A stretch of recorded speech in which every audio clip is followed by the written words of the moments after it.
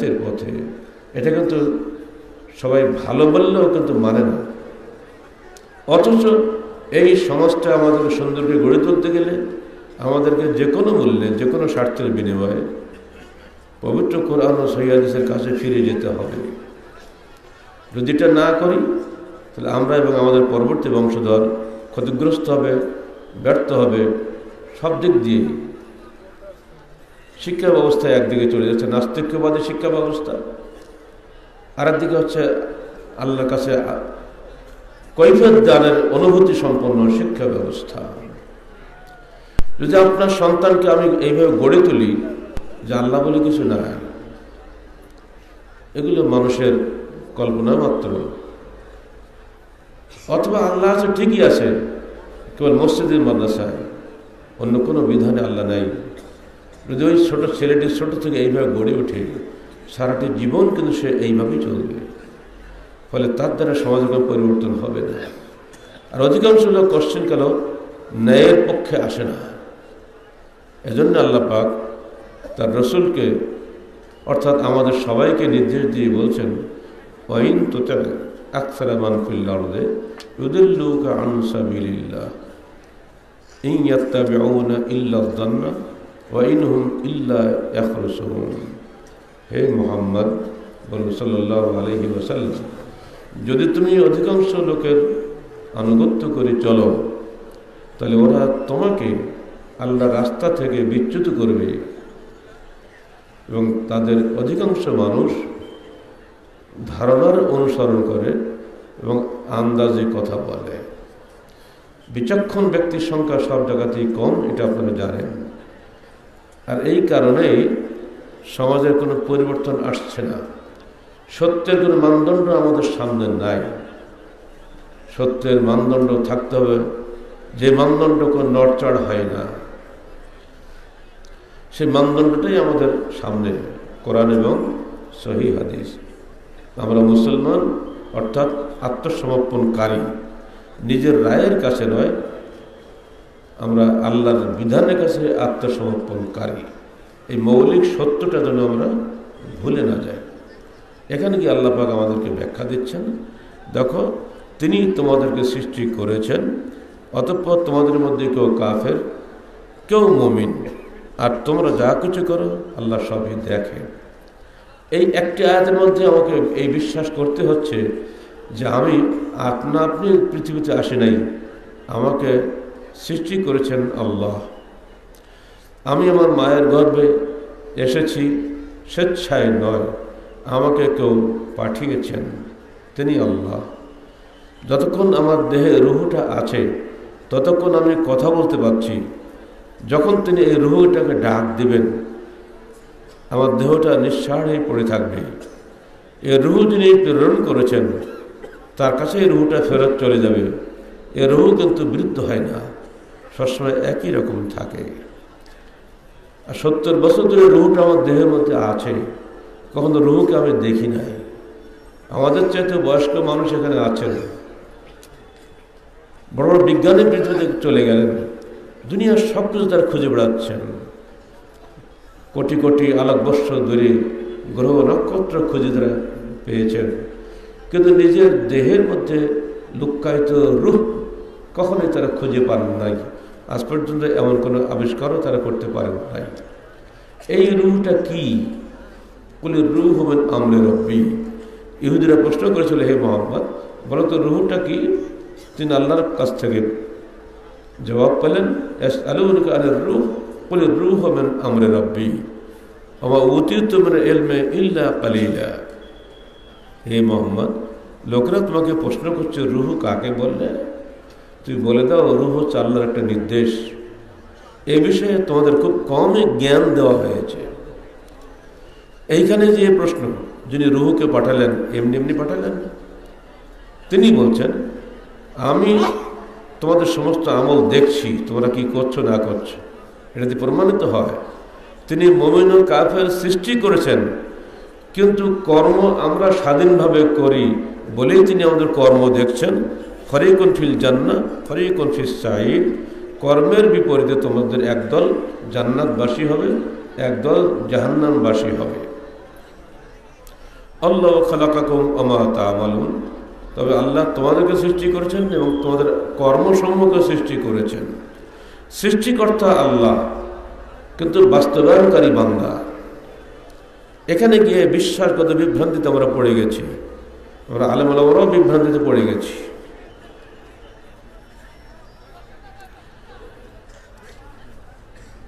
আমাদের মৌলিক একটা বিভ্রান্তি এই যে আমরা ধারণা করেছি মানুষ দুই ভাগে বিভক্ত, হয় মুমিন নয় কাফের, এর মাঝখানে কোনো ভাগ নাই, যেহেতু কোরআনে আছে। এই ভাগ বন্টন করার কারণে আজকে বাংলাদেশে যে চরমপন্থা উদ্যোগ ঘটেছে, বিভিন্ন দেশে জঙ্গিবাদের যে কাজটা দেখছেন আপনারা, এর মৌলিক একটি দলিল কিন্তু এইটা। আপনি একটু আগেই মিথ্যা কথা বলেছেন, অতএব আপনি কবিরা গুনাহ করেছেন, আপনি কাফের হয়ে গেছেন, হয় মুমিন হবেন না কাফের হবেন। কোরআন এই যে আয়াতটা, এই ব্যাখ্যা যদি কেউ দেন তাহলে কোরআন দিয়েই কিন্তু জঙ্গিবাদ প্রমাণ করা যাবে। আসলে এর অর্থ তা নয়।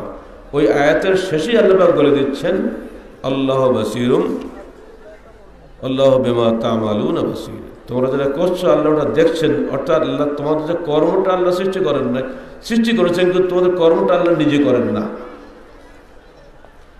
চুরি তুমি করো, আল্লাহ চুরি করে না। কিন্তু আমরা এখানে আমাদের যে দর্শন আমরা দিয়েছি, তুমি চোর হইয়া চুরি করো, পুলিশ হইয়া ধরো, সর্প হইয়া দংশন করো, ওঝা হইয়া ঝাড়ো, তাই বলি না আমরা। তারপরে যেন কি একটা আসে, পুতুলের কি দোষ, আমাদেরকে পুতুল বানানো হচ্ছে, এটা একটা চিন্তা, এই একটা দর্শন। আর এই চিন্তাটা বেশি চলছে দেশে, ফলে একদল মানুষ হয়ে গেছে অদৃষ্টবাদী, আর একদল মানুষ থাক বিপরীত। তারা বলছে আল্লাহ ন্যায় বিচারক, তিনি কখনো অত্যাচারী নন, অতএব আল্লাহ অবশ্যই ন্যায় বিচার করতে বাধ্য। তিনি সৎকর্মশীলকে সৎকর্মের পুরস্কার দিতে বাধ্য, অসৎকর্মশীলকে জাহান্নামে দিতে, শাস্তি দিতে বাধ্য। দুটি ব্যাখ্যায় কোনোটাই সঠিক নয়। এই আয়াতই বলে দিচ্ছে তোমরা তোমাদের কর্মে স্বাধীন, আর সেজন্য তোমাদের একদল হবে জাহান্নামী, একদল হবে জান্নাতি। এরপরে মাঝখানের যে অবস্থাটা, মুমিন এবং কাফেরের মাঝখানের অবস্থা কি, এই বিষয়ে বড় বড় মুফাসসিরগণ যে ব্যাখ্যা দিচ্ছেন, একটা খালি আপনাকে বলে দিই। যিনি বলছেন ফামিনকুম আতিন বিল কুফরে ফাইলুন লাহু ওয়া মিনকুম আতিন বিল ঈমানে ফাইলুন লাহু, অতঃপর তোমাদের মধ্যে কেউ কুফরি নিয়ে আগমন করে ও তার জন্য সে কাজ করে, আর তোমাদের মধ্যে কেউ ঈমান নিয়ে আগমন করে ও তার জন্য সে কাজ করে। অতঃপর তুমি আহলে সুন্নাত ওয়াল জামাতকে চূড়ান্ত ধিক্কার দিয়ে বলছেন ফামা আজহালা মান ইয়ামসাজুল কুফরা বিল খালক ওয়া ইয়াজআলুহু মিন জুমলাতিহি, তার চেয়ে বড় মূর্খ আর কে আছে যে কুফরকে সৃষ্টির সঙ্গে মিশ্রিত করে এবং একে তার মধ্যে শামিল করে, অথচ সৃষ্টি হলে বান্দার উপরে আল্লাহর সবচেয়ে বড় অনুগ্রহ, আর কুফর হলে বান্দার পক্ষ থেকে আল্লাহর প্রতি সবচাইতে বড় অকৃতজ্ঞতা। বোঝা গেল তিনি বলতে চাচ্ছেন আল্লাহ কুফরকে সৃষ্টি করেন নাই, তিনি কেবল ঈমানকে সৃষ্টি করেছেন। আল্লাহ ভালোকে সৃষ্টি করেছেন, মন্দকে সৃষ্টি করেন নাই। এই তাফসীর পড়ার পরে একটা ছেলে যে ব্যক্তি মন্দ করে তার সম্পর্কে সে কি ভাববে, যে মন্দ তো সে নিজে সৃষ্টি করেছে, আল্লাহ সৃষ্টি করে নাই। প্রশ্ন দাঁড়াবে তাহলে ভালো সৃষ্টি একজন, মন্দের সৃষ্টি কি তাহলে আর একজন? সৃষ্টিকর্তাকে একজন না দুজন হবে? তাহলে দুজন হয়ে যাবে না? এই ভালো এবং মন্দের সৃষ্টিকর্তাদের দুজন, এটা কিন্তু ইরানি বাহাইদের আকীদা। তারা বলে আলো সৃষ্টিকর্তা একজন আর অন্ধকারের সৃষ্টিকর্তা আর একজন। আর মুসলমান আল্লাহর শরীকে বিশ্বাসী নয়, ভালো মন্দ সব কিছু সৃষ্টিকর্তা আল্লাহ। দলিল আল্লাহু খালাকাকুম ওয়া মা তা'মালুন, আল্লাহ তোমাদেরকে সৃষ্টি করেছেন এবং তোমরা যেসব কর্ম করো সেগুলো আল্লাহ সৃষ্টি করেছেন।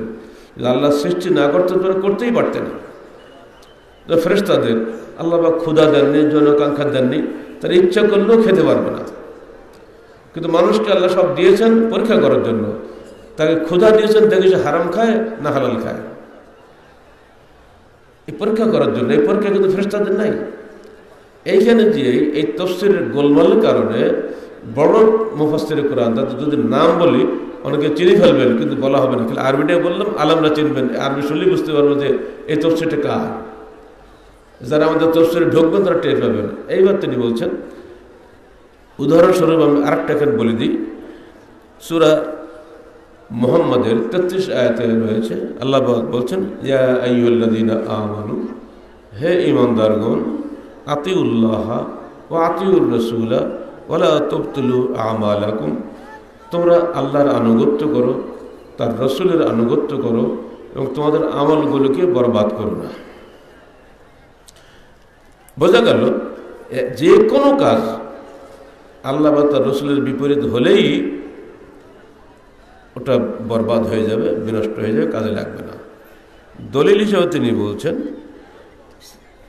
যখন আল্লাহ পাক বলেছেন যে ওয়ালা তুবতিলু আমালাকুম ওয়ালা তুহবিতু তাআত বিল কাবায়ের, এই আয়াতের ব্যাখ্যা দিচ্ছে মুফাসসির যে তোমরা তোমাদের আমলগুলোকে কবিরা গুনার মাধ্যমে বাতিল করে দিও না।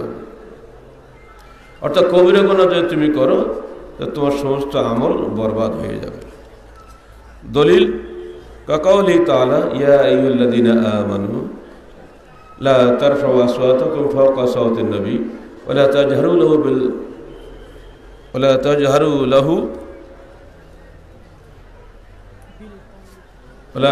লাহু বিল কওলি কাজহারি বা'দিকুম লিবা'দিন আন তাহবাতা আমালুকুম ওয়া আনতুম লা তাশউরুন।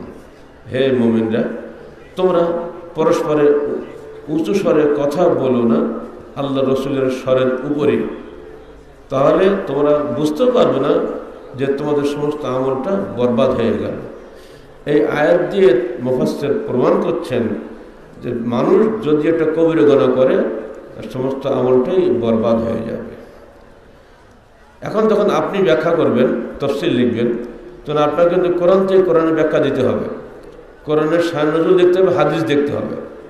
হাদিসে আমরা দেখতে পাচ্ছি আল্লাহ রসুলের সামনে একটি বিষয় নিয়ে আবু বকর এবং ওমর ঝগড়া করেছিলেন। একটা বিষয় যে অমুক এলাকার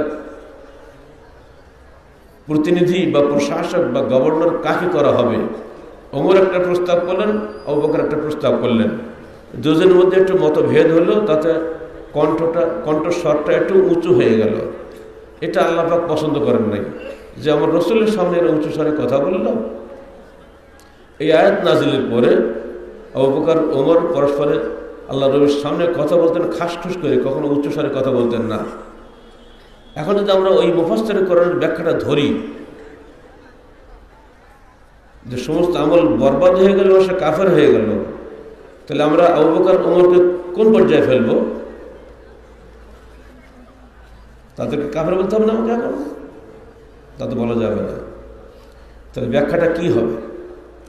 উনি কিন্তু সেটা বলেন নাই, উনি ওনার মতো দিয়ে চলে গেছেন। আরো প্রমাণ নেন, আল্লাহ পাক অন্যত্র বলছেন, ইয়া আইয়ুহাল্লাযীনা আমানু ইন জাআকুম ফাসিকুন বিনাবাইন ফাতাবায়ানু আন তুসিবু কওমান বিজাহালাতিন ফাতাসবিহু আলা মা ফাআলতুম নাদিমিন। হে ঈমানদারগণ, কোনো ফাসিক কোনো খবর নিয়ে আসলে তোমরা সেটা যাচাই করো, যাতে তোমাদের অজ্ঞতার মাধ্যমে কোনো কম ক্ষতিগ্রস্ত না হয়, বিপদগ্রস্ত না হয়। এই ঘটনাটা কি জন্য? ফাসিক শব্দ আসছে, কাফের নেই। ঘটনা হচ্ছে এই, বনু মুস্তালিক গোত্রের যাকাত আদায়ের জন্য আল্লাহ রসুল সেখানে ওয়ালিদ বিন উকবা বিন আবি মুআইদকে পাঠিয়েছিলেন। উনি কিছু দূর গিয়ে শুনলেন যে ওই বনু মুস্তালিক গোত্র পুনরায় মোরতাদ হয়ে গেছে, তারা যুদ্ধের প্রস্তুতি নিচ্ছে আল্লাহ নবীর বিরুদ্ধে। এই খবর তিনি যাচাই না করে শুনে বিশ্বাস করে চলে আসছেন। এসে আল্লাহ রসুলকে বলেন, হে আল্লাহ রসুল, আমি তো জাকাত দেখেছি, তারা তো মোরতাদ হয়ে গেছে অলরেডি। তখন আল্লাহ রসুল দেখলেন ব্যাপারটা থেকে আরেকজনকে যাচাই করি, খালিদ ইবনে ওয়ালিদকে পাঠিয়ে দিলেন, তুমি দেখো তো। খালিদ ইবনে ওয়ালিদ তার গুপ্তচর বাহিনী নিয়ে তিনি চলে গেলেন রাত্রিবেলা। উনি রাত্রে সেখানে চুপচাপ থাকলেন। ফজরের সময় দেখলেন যে আশপাশ সব মসজিদে আজান হচ্ছে, উনি স্তম্ভিত হয়ে গেলেন। তারপরে তাদের সঙ্গে জামাতে সালাত আদায় করে চলে এলেন, এসে রিপোর্ট দিলেন, হে আল্লাহ রসুল, আগের যে খবরটা শোনা গেছিল খবরটা ঠিক নয়। তারা বাকায়দা সালাত আদায় করছে, আজান দিচ্ছে, তারা মুসলমান, তারা মোরতাদ হয়ে যায়নি। তখন এই আয়াতটা নাজিল হল, হে বিশ্বাসীগণ, তোমাদের কাছে কোনো ফাসেক কোনো খবর আনলে তোমরা সেটাকে যাচাই করো। যিনি খবর এনেছিলেন আগে তিনি কিন্তু একজন সাহাবী, পরে তিনি যাচাই করলেন তিনি একজন সাহাবী। অথচ আল্লাহ রসুল কিন্তু এই ভুল খবর দেওয়ার জন্য তাকে কাফের বলেননি, আল্লাহ পাক তাকে ফাসেক বলেছেন, কাফের বলেননি। এই হাদিস প্রমাণ করে যে মানুষ দুই ভাগে বিভক্ত। চূড়ান্ত পরিণতির দিক দিয়ে মধ্যবর্তী একটা পরিণতি আছে, যে একজন মুমিন, পূর্ণ মুমিন আর কম মুমিন, এই ভাগ আছে। একজন কাফের কুফরি পর্যন্ত তার চূড়ান্ত সীমা, কিন্তু তার নিচে আছে সে ফাসেক। যেমন জান্নাতের দরজার সংখ্যা 100 বলে বলা হয়েছে হাদিসে, সর্বোচ্চ জান্নাত হচ্ছে জান্নাতুল ফেরদাউস। এই ফাসেক আছে কি না, এইখানে বিভ্রান্তিকর তফসিরের কারণে এদেশের বহু দিনদার মানুষ পথভ্রষ্ট হয়ে গেছে, তারা চরমপন্থী হয়ে গেছে, জঙ্গিবাদী হয়ে গেছে। আরো শোনেন, মক্কা বিজয়ের আগের রাত্রে অত্যন্ত গোপনে একজন সাহাবী তার নিজস্ব পারিবারিক স্বার্থে মক্কার নেতাদের কাছে চিঠি লিখে ফাঁস করে দিলেন, হে মক্কার নেতারা, সাবধান হও, আল্লাহ রসুল আগামীকালকে অভিযানে রওনা দিচ্ছেন। এই খবরটা আল্লাহ ওহীর মাধ্যমে তার রসুলকে জানিয়ে দিলেন। আল্লাহ রসুল তখন আলীকে বললেন, আলী, জুবাইর এবং মিকদাদ ইবনে আসওয়াদকে, তোমরা এক্ষুনি বের হয়ে যাও, 12 মাইল দূরে গিয়ে খাস নামক একটি স্থানে একটা মহিলাকে পাবে, তার কাছে একটা গোপন চিঠি আছে, চিঠিটা উদ্ধার করে নিয়ে আসো। খবরদার ওই মহিলার উপরে যেন তাকে কোনো কষ্ট দিও না। ওনারা গেলেন, মহিলা বলল, আমার কাছে কোনো চিঠি নাই। আলী বললেন, মা কাযাবা রাসূলুল্লাহ সাল্লাল্লাহু আলাইহি সাল্লাম, আল্লাহ রসুল কখনো মিথ্যা বলতে পারেন না, অবশ্যই তোমার কাছে গোপন চিঠি আছে, হয় তুমি বের করে দেবে, নইলে আমরা তোমাকে আল্লাহ তাআলা দেন না, অবশ্যই তোমাকে আমরা উলঙ্গ করব। তখন মহিলা চিঠি বের করে দিল চুলের খোপার মধ্য থেকে। মহিলা কোন ক্ষতি করলো না, কিছু না, চলে আসলো। যেহেতু আল্লাহ রসুল নিষেধ করেছে, খবরদার তার ক্ষতি করো না। আসার পরে দেখা গেল চিঠিটা যিনি লিখেছেন তিনি একজন নাম করা সাহাবী, তাও বদরি সাহাবী, জাতা সাহাবী না। সমস্ত সাহাবীরা হতভম্ব হয়ে গেল, এটা কি গোপন খবর ফাঁস করা, এর চেয়ে বড় পাপ তো আর হয় না। ওমর ফারুক তো তরবারি নিয়ে রেডি, দানি আদরবা হাদাল মুনাফিক, আল্লাহ রাসূল আমাকে ছাড়ুন, এই তরবারি দিয়ে মুনাফিকটা গর্দান উড়িয়ে দিই। আল্লাহ রাসূল তাকে কিছুই বললেন না, সে কৈফিয়ত তলব করলেন, সে কৈফিয়ত দিল, হে আল্লাহ রাসূল, আমার পরিবারের মহব্বতে, আমার সন্তানদের মহব্বতে আমি চিঠি পাঠিয়েছিলাম, কারণ মক্কায় আমি আমার নিজস্ব আত্মীয় স্বজন কিছু নাই, এটা বললে হয়তো তারা আমাদের সন্তানদের দিকে একটু তাকাবে, সেজন্য আমি এটা দিয়েছি। আমি মোরতাদ হই নাই, আমি মুসলমান ঠিকই আছি, রসুলের প্রতি আনুগত্য আমার ঠিকই আছে, সবই ঠিক আছে। তখন আল্লাহ রাসূল বললেন, এই ওমর, সাবধান হও, বদরি সাহাবী। শোনেনি আল্লাহ পাক কি বলেছেন? বদরি সাহাবীর সমস্ত পাপ আল্লাহ পাক ক্ষমা করে দিয়েছেন, আমরাও ক্ষমা করে দিলাম। এই লোকটাকে আপনি কি বলবেন? ওনাকে কাফের বলবেন? ঘটনা কিন্তু এই, এজন্য যখন আপনি তাফসীরে হাত দিবেন, তো কোরআন দিয়ে, কোরআন এবং কোরআনের তাফসীর হাদিস দিয়ে আপনাকে করতে হবে, তাহলে আপনি সঠিক তথ্য উদ্ধার করতে পারবেন। এই সমস্ত বিষয়গুলি আমাদের কোনো শিক্ষা প্রতিষ্ঠানে পড়ানো হয় না, যার কারণে বাংলাদেশের এই যে দুর্দশাগ্রস্ত অবস্থা এখন ধর্মের নামে চলছে, এর জন্য অনেকাংশে দায়ী মুফাসসির কোরআনরা। এক এক দল এক একভাবে তাফসীর করেন। তাফসীর মাহফিলের নামে গ্রামে গঞ্জে যেগুলো হয় সেখানে দলীয় প্রচারণা বেশি হয়। আল্লাহ বলছেন, আমি লোহা নাজিল করেছি যা দিয়ে তোমাদের মধ্যে বহু মানাফে উপকারিতা আছে। লোহা দিয়ে চাকু হয়, বালতি হয়, কড়ই হয়, হাঁড়ি পাতিল সবই হয়, কুড়াল হয়, খন্তা হয়, কোদাল হয় না বুঝলা। এই লোহা না হলে আমরা চলতাম কেমন করে? গাড়ি ঘোড়া মাইক্রো বাস ট্যাক্সি সাথে লোহা দিয়েই চলে, উপকার নেই। এখন এই আয়াতের তাফসীর করলেন বিখ্যাত মুফাসসির কোরআন, আল্লাহ পাক লোহা নাজিল করেছেন, অর্থ হলো রাষ্ট্র ক্ষমতা নাজিল করেছেন। এমন চমৎকার করে তাফসীর করে দিল, সাধারণ কি বুঝবে? তাদের উত্তর একটাই, মানুষ হয় মুনাফিক হয় মুমিন নয় কাফের, মাঝখানে কোনো ভাগ নেই। অথচ আল্লাহ পাক নিজে দেখিয়ে দিলেন, ইন জাআকুম ফাসিকুন বিনাবাইন, যদি কোনো ফাসিক তোমার কাছে আসে, আল্লাহ নিজে ভাগ করে দিলেন না। আর আল্লাহ রসুল তো দেখিয়ে দিলেন, মানুষ ইমানদার যদি হয়, যদি সে খালেস অন্তরে কালেমা শাহাদাত পাঠ করে, তাকে কাফের বলা যায় না। কারণ আল্লাহ পাক বলেছেন, ইন্নাল্লাহা লা ইয়াগফিরু আন ইউশরাকা বিহি ওয়া ইয়াগফিরু মা দুনা যালিকা লিমান ইয়াশা। আল্লাহ পাক শিরকের গুনাহ ব্যতীত যে কোনো গুনাহ ক্ষমা করে থাকেন যদি মানুষ তওবা করে, আল্লাহর কাছে প্রার্থনা করে। আপনি এখন যদি তাকে কাফের বলে মেরে ফেলে দেন, ও তো তওবা করারই সুযোগ পাইলেন। আল্লাহর এই বিধানের উপরে আপনি হস্তক্ষেপ করলেন। অতএব এই তাফসীরগুলো শিখবে কোথায় মানুষ? শিক্ষা প্রতিষ্ঠানে শিখবে না, হয় তাকে কলেজে ইউনিভার্সিটিতে বা মাদ্রাসায় যেতে হবে এক জায়গায়। ফলে এদেশের শিক্ষা ব্যবস্থা যে দ্বিমুখী। যারা জেনারেল শিক্ষিত তারা তো সব কিছুই বোঝে না, যারা মাদ্রাসা শিক্ষিত তারা এইসব তাফসীর খবরই রাখে না। ফলে পড়ে যাচ্ছে বিভ্রান্তির মধ্যে। এই আয়াতের ব্যাখ্যা করতে গিয়ে তারা পড়ে যায় মহা বিপদে। কিন্তু তারা কোরআন তো শোনাচ্ছে। এই ব্যাখ্যাগুলি যদি আমাদের ছাত্ররা জানে, দেশের জ্ঞানী গুণী মানুষরা যদি শিখেন, বা বিদ্যান মণ্ডলী জানেন, বা প্রশাসনের নেতারা যদি খবর রাখতেন, তাহলে কিন্তু অতি সহজে শুধু কোরআন দিয়ে আমাদের সমাজটাকে সুন্দর সমাজে পরিণত করা যেত। একটা সাইড করে ব্যাখ্যার সাইড, আর একটা সাইড দুই ধরনের মানসিকতা নিয়ে আমরা তৈরি হচ্ছি। আমি মনে করছি আমাকে কেউ সৃষ্টি করে নেই, আমি নিজে নিজে সৃষ্টি হয়েছি। বিশ্ব প্রকৃতি আপনা আপনি চলছে, এর কোনো সৃষ্টিকর্তা নাই। এই ধারণা যদি আমাদের তৈরি হয়ে যায়, তাহলে আপনি যখন যুবক হচ্ছেন তখন আপনি কেমন ধরনের মানুষ হচ্ছেন চিন্তা করেন।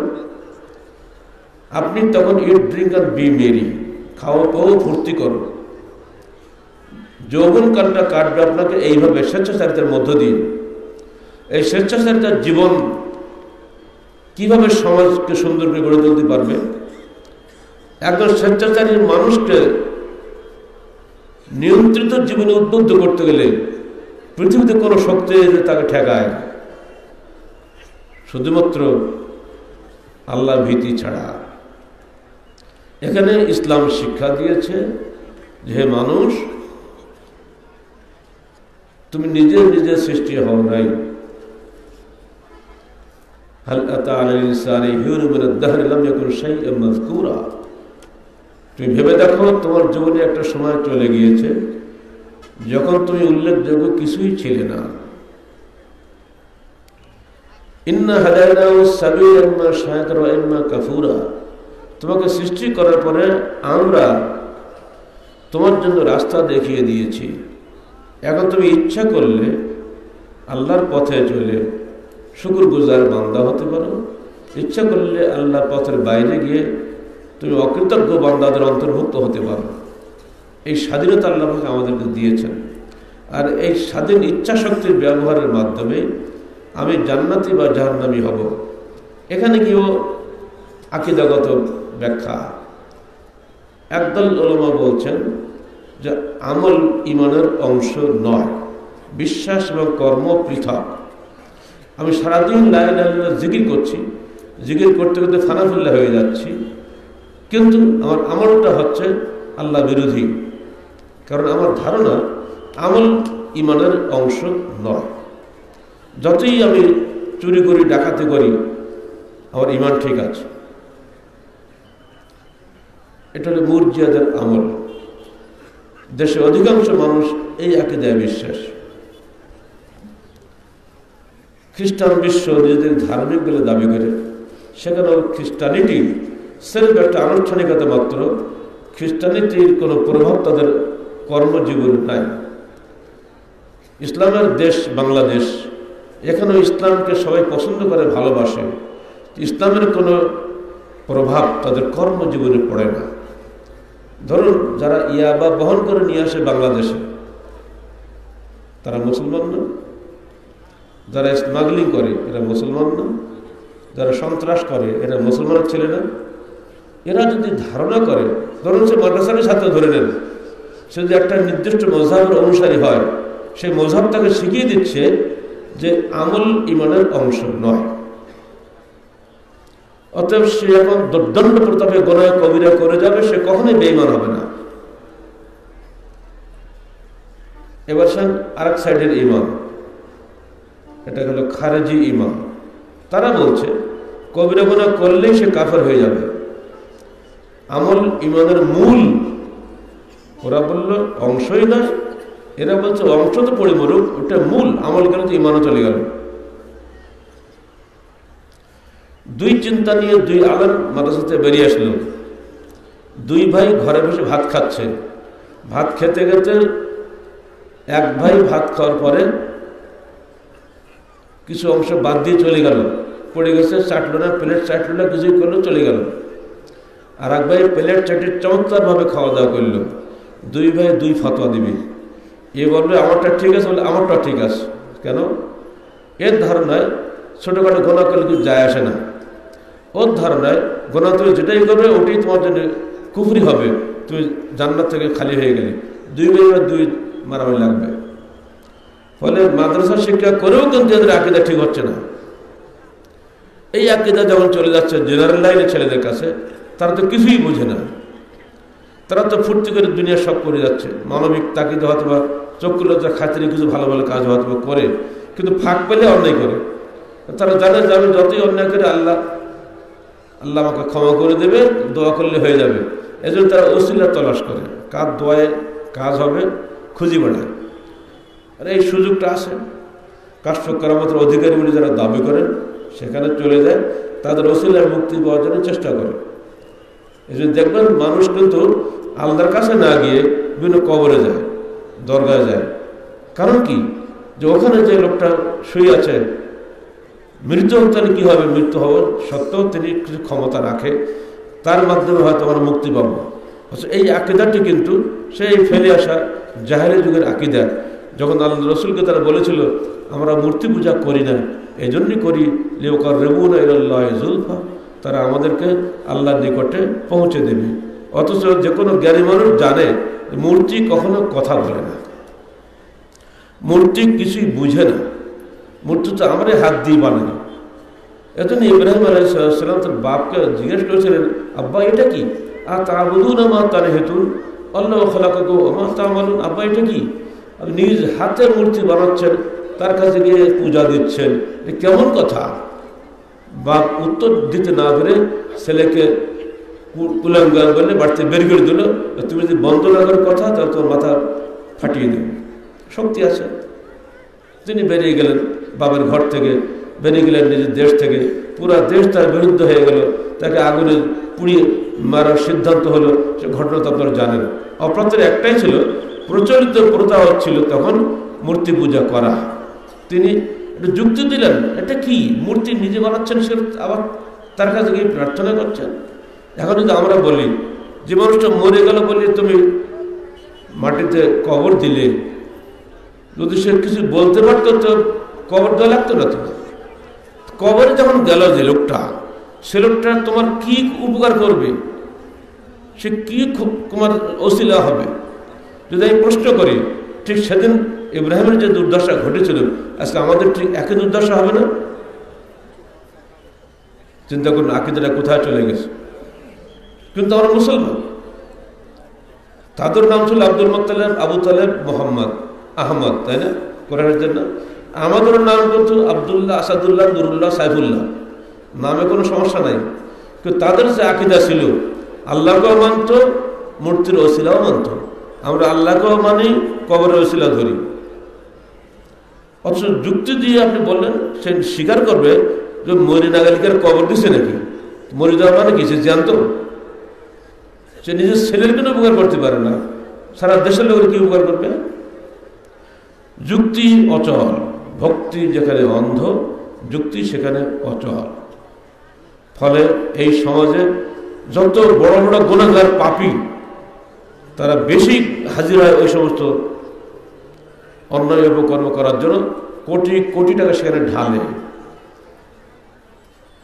একটা বিখ্যাত মাজারের খাদেম আজকে আমাদের সঙ্গে আছে, আপনাদের সাথেই আছে, হয়তো মঞ্চ থাকতে পারে। তিনি বলছেন আমার আব্বা ওরসের সময় দৈনিক কমপক্ষে 1 কোটি টাকা গণনা করত, 3 দিনে 3 করতো মাস্ট। এ কথা বলছে 2004 সালে কথা। তারপরে আমাদের বইপত্র সেখানে গেছে, তারা আলহামদুলিল্লাহ হারেজ হয়ে গেছে এবং তারা তওবাতুল্লাহ করে সঠিক পথে চলে আসছেন। কিন্তু অধিকাংশ লোক সে আগের পথেই আছে। তাদের ধারণা বাড়িতে বের হয়ে যদি পায়ে হোঁচট লাগে, বাবা নারাজ হয়েছে, আর তার সামনে যাবে না, ফেরত এসে পকেটে যা থাকবে সবগুলো বাবার কবরে দিয়ে বাড়ি চলে যাবে। তাদের ধারণা ছেলে পরীক্ষা দিতে যাচ্ছে, যদি এখানে কিছু না দিয়ে যাই ছেলে পরীক্ষা ফেল করবে। ফলে খুশিতে বাবা, না খুশিতে বাবা, বাবাকে তো শুয়ে শুয়ে কবরের মধ্যে কোটি কোটি টাকা ইনকাম করে, জীবিত অবস্থায় তার হয়তো খাওয়া জুটত না। এই আকীদা বিশ্বাস চলছে। মক্কার মদিনার সেই জাহেলি আকীদাগুলো আমাদের মুসলিম দেশে এগুলো চলছে। এগুলো দূর করতে গেলে আপনার কিছু করার নাই। একটা মানুষ না খেয়ে মরছে, গরিব মানুষ, তাকে আপনি 5 টাকা দিবেন না। কিন্তু বড় মানুষ সে চায় না, তাকে আপনি 5 লাখ টাকা দিয়ে দেবেন। সেখানে ইলেকট্রিসিটি ফ্রি, কোনো বিল দেওয়া লাগে না। কবরে ফ্যান দেওয়ার কি দরকার? ওই ফ্যান দিয়ে কে বাতাস খায়? কবরে বাতাস লাগে? ফ্যান লাইট কোনোদিন অফই হয় না, চলছে। একটা ধারণা, এই ধারণা দূর না করা পর্যন্ত প্রশাসনের কোনো ক্ষমতা নেই মানুষকে পরিবর্তন করা।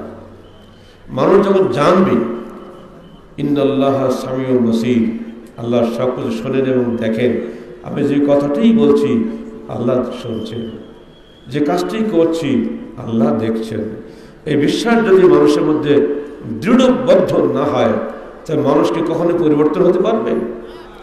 জিবরিল ফেরেশতা নেমেছেন একদিন সাহাবাদের মজলিসে। নেমেই তিনি আল্লাহ রসুলের হাঁটুর সঙ্গে হাঁটু মিলিয়ে বসছেন। এবার প্রশ্ন করলেন, মাল ইসলাম, বলো হে মোহাম্মদ, ইসলাম কাকে বলে? তিনি বললেন, ইসলামের 5টি স্তম্ভের কথা বললেন। সালাত কায়েম করো, সিয়াম পালন করো, যাকাত আদায় করো, হজ পালন করো, আল্লাহ এবং তার রাসূলের উপরে ঈমান আনো। দ্বিতীয় প্রশ্ন, মাল ঈমান, ঈমান কাকে বলে? তিনি 6টা স্তম্ভের নাম করলেন। আন তু'মিনা বিল্লাহি ওয়া রাসূলিহি ওয়া মালাইকাতিহি ওয়া কুতুবিহি ওয়াল ইয়াউমিল আখির ওয়া কদরি খাইরিহি ওয়া শাররিহি মিনাল্লাহি তাআলা। ঈমানের 6টা স্তম্ভ। ঈমানের মুফাসসাল আপনারা জানেন। এটাই খালি আমি বাংলায় বলি, আমার সঙ্গে আপনারা বলেন। আমি বিশ্বাস স্থাপন করিলাম আল্লাহর উপরে, তার ফেরেশতা মণ্ডলীর উপরে, তার কিতাব সমূহের উপরে, তার রসুলগণের উপরে, বিচার দিবসের উপরে এবং তকদিরের ভালো মন্দের উপরে, যা আল্লাহ কর্তৃক নির্ধারিত। এই 6টি বিশ্বাসের একটু যদি আপনার মধ্যে না থাকে, আপনি মুমিন হিসেবে দাবি করতে পারবেন না। এখন এই বিশ্বাসের জগতে খুব ঢুকে গেছে। অনেকে জানে না যে তকদির কাকে বলে। এখানে 2টা দল। এক দল বলছে তকদির করে ভরসা করে বসে থাকো, কাজ করতে হবে না, তকদির যা আছে তো হবেই। আর এক দল বলছে না, আল্লাহ আমাকে বলছে কাজ করো, কাজের বিনিময়ে পুরস্কার পাবে অথবা শাস্তি পাবে। এখানে গিয়ে কাদেরিয়া এবং জাবরিয়া দুটো মজাব হয়ে গেল। এর মধ্যবর্তী মজাব হল এই যে আল্লাহ পাক কর্মের সৃষ্টিকর্তা, বান্দা কর্মের বাস্তবায়নকারী। ইন্নাল্লাহ খালিকুল আফআল আল্লাহ ওয়াল আবদুল ফাইলুল আফআল। এইগুলো বুঝাতে গেলে, এগুলো না বুঝিয়ে একটা যুবকের আকীদা পরিবর্তন করা যাবে না। ফলে দূর অতীত থেকে এই পর্যন্ত বিভিন্ন তাফসীরের কিতাবে, বিভিন্ন লেখকদের লেখনীর মধ্যে, বিভিন্ন বক্তাদের বক্তব্যের মধ্যে ইসলামের যে চরমপন্থী ব্যাখ্যা বা শৈথল্যবাদী ব্যাখ্যা চলে আসছে, ফলে আজকে মুসলমানদের মধ্যে বিশাল অংশ ইসলাম বা ঈমান কোনোটা সম্পর্কে স্পষ্ট ধারণা রাখে না। এই স্পষ্ট ধারণা দিয়ে এদেশের মানুষকে যদি সঠিক পথে নিয়ে আসা যায়, তাহলে এই দেশটা সোনার দেশ হিসেবে গড়ে উঠবে। কিভাবে দেবেন? আপনাকে সর্বপ্রথম আকীদায় হাত দিতে হবে। আকীদা কিরকম? বাংলাদেশের মূলত তিনটা আকীদা কাজ করছে, যেটা আজকের সকালের দর্শে আমরা বলেছিলাম, খালি ওটা রিপিট করে দিচ্ছি। একটা আকীদা হলো যত তুমি পাপ করো কোনো অসুবিধা নেই, কারণ আমল ঈমানের অংশ নয়। এটা হলো শৈথল্যবাদী আকীদা।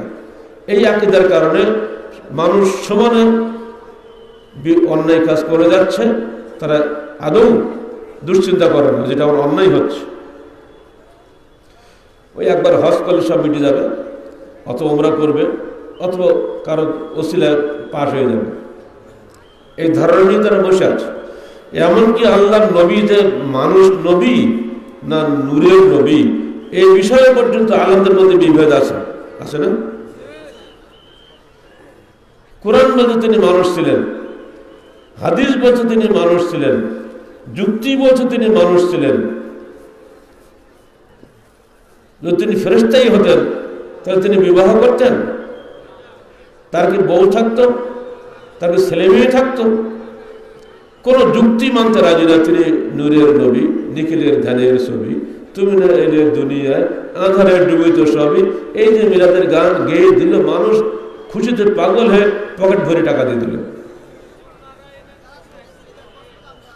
এমনকি আগের যুগের কাফেররা যারা ছিল তারা তো এই কথাটাই বলেছিল, আবার সামনে ইহাদুনা না, মানুষ আমাদের হেদায়েত করবে।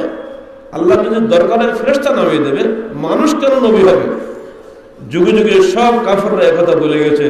আজ তো আমরা মুসলমানরা বলছি আমাদের নবী মানুষ ছিলেন না, তিনি নূর ছিলেন। ফেরেশতা যেমন নূর, ইনডাইরেক্টলি তারা বলতে চায় আমাদের নবী ফেরেশতা ছিলেন। ফেলে আসা সেই কাফেরদের দাবির সঙ্গে আমাদের মুসলমান দাবি কিন্তু মিলে যাচ্ছে। আমাদের নবী কখনোই ফেরেশতা ছিলেন না, তিনি মানুষ ছিলেন। তাহলে নবীর ব্যাপারেও আমাদের আকীদা ঠিক নাই। আল্লাহ নিরাকার না আকার, এই ব্যাপারে আমাদের আকীদা ঠিক নাই। আমার সামনে একটা মাইক্রোফোন আছে, সেটা গোল একটা দেখতে পাচ্ছি, একটা মডেল। আমরা যে কথা বলছি ও শুনছে না, ও আবার সেটা আপনাদের শুনিয়ে দিচ্ছে না, ও দেখতে পাচ্ছে না ভিডিওতে। তাহলে যে ভিডিও করছে ওর একটা নিজস্ব চোখ আছে, সেটা দিয়ে সে আমাকে দেখতে পাচ্ছে। মাইক্রোফোন তার নিজস্ব একটা যন্ত্র আছে, সে তার কান দিয়ে আমার কথাগুলো শুনতে পাচ্ছে। সেগুলো সে মোকাব্বির সওত হিসেবে উচ্চস্বরে সারা দুনিয়া প্রচার করে দিচ্ছে। তাহলে মাইকের কান তার মতো, ভিডিও রেকর্ডারের কান চোখ তার মতো। ঠিক আল্লাহ আমাকে দেখছেন, তার চোখ তার মতো। আল্লাহ আমাদের কথা শুনছেন, তার কান তার মতো, আমাদের মতো নয়। লাইসা কামিসলিহি শাইউন ওয়াস সামিউল বাসীর। আল্লাহ তুলনীয় কিছুই নাই, তিনি সব কিছু শুনছেন এবং দেখছেন। আমাদের মাননীয় প্রধানমন্ত্রী ঢাকাতে বসে আছেন, আমরা যা কিছু বলছি তিনি শুনছেন, দেখছেন। কিভাবে দেখছেন? তার কর্মী বাহিনী আছে, মানুষের মাধ্যমে খবর নিয়ে তিনি দেখছেন বা শুনছেন। আল্লাহ তো মানুষ লাগে না, আল্লাহ তো ফেরেশতা বাহিনী আছে, আল্লাহ নিজে দেখেন। আল্লাহর সঙ্গে বান্দার তুলনা হবে। কিন্তু দুর্ভাগ্যই আমরা এখানে আরো ধরে নিয়েছি, জজ সাহেবের কাছে গেলে যখন উকিল লাগে, ঠিক অমনি করে আল্লাহ কাছে সুপারিশ করতে গেলে তিনটা পিঠ লাগে। তাও জীবিত হোক মরাও না হলে সমস্যা নেই। এই যে আকীদার বিভ্রান্তি করে চলছে, ফলে কোরআন হাদিস আমরা যতই পড়ি না কেন, বাংলাদেশ আজ পর্যন্ত দেশের মানুষ বুঝে নেই যে আমাদের কি করতে হবে। ফলে আমরা লেখাপড়া শেখার পরে অফিসে বসে চুরি করছি, ভাবখানে যতই চুরি করি, এটা তো আমার ইমানের অংশ না, ইমান তো নষ্ট হচ্ছে না। মাথার টুপি দাড়ি সব ঠিকই আছে, কিন্তু মাশাআল্লাহ পুকুর চুরি হয়ে যাচ্ছে। কে করে বলে? আমরাই করছি। ওই একটা ইমান আমাকে নষ্ট করে দিয়েছে। আমার ইমান এই যে আমার আমলটা ইমানের অংশ নয়। অর্থাৎ যত পাপ আমি করি, আমি ক্ষমা চাইলে আল্লাহ ক্ষমা করে দেবে। এই পাপ আমার কোনো ক্ষতি করবে না। ক্ষতি করবে না ধারণা যখনই চলে আসবে, তখন কিন্তু আপনি পাপ থেকে বিরত হবেন না। আর যখন আপনি ধারণা করবেন না এই পাপ আমি করলে আল্লাহ দেখছেন, আল্লাহ শুনছেন, অতএব আমাকে কৈফিয়ত দিতে হবে, উপায় নেই। ইয়া আয়েশা ইয়াকে মুহাক্কারাতে যুনুব, হে আয়েশা ছোট্ট ছোট্ট তুচ্ছ গুনাহ থেকে তুমি বেঁচে থাকো, কারণ তোমার প্রতিটি গুনাহের কাজ আল্লাহর কাছে জিজ্ঞাসিত হতে হবে।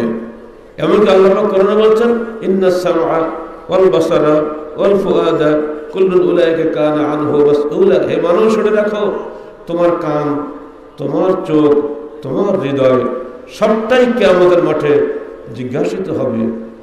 এই চোখ আল্লাহ দিয়েছেন পরনারীকে দেখার জন্য নয়। এই কান আল্লাহ দিয়েছেন গান বাজনা বাজে কথা শোনার জন্য নয়, যে কৈফিয়ত আমাকে দিতে হবে।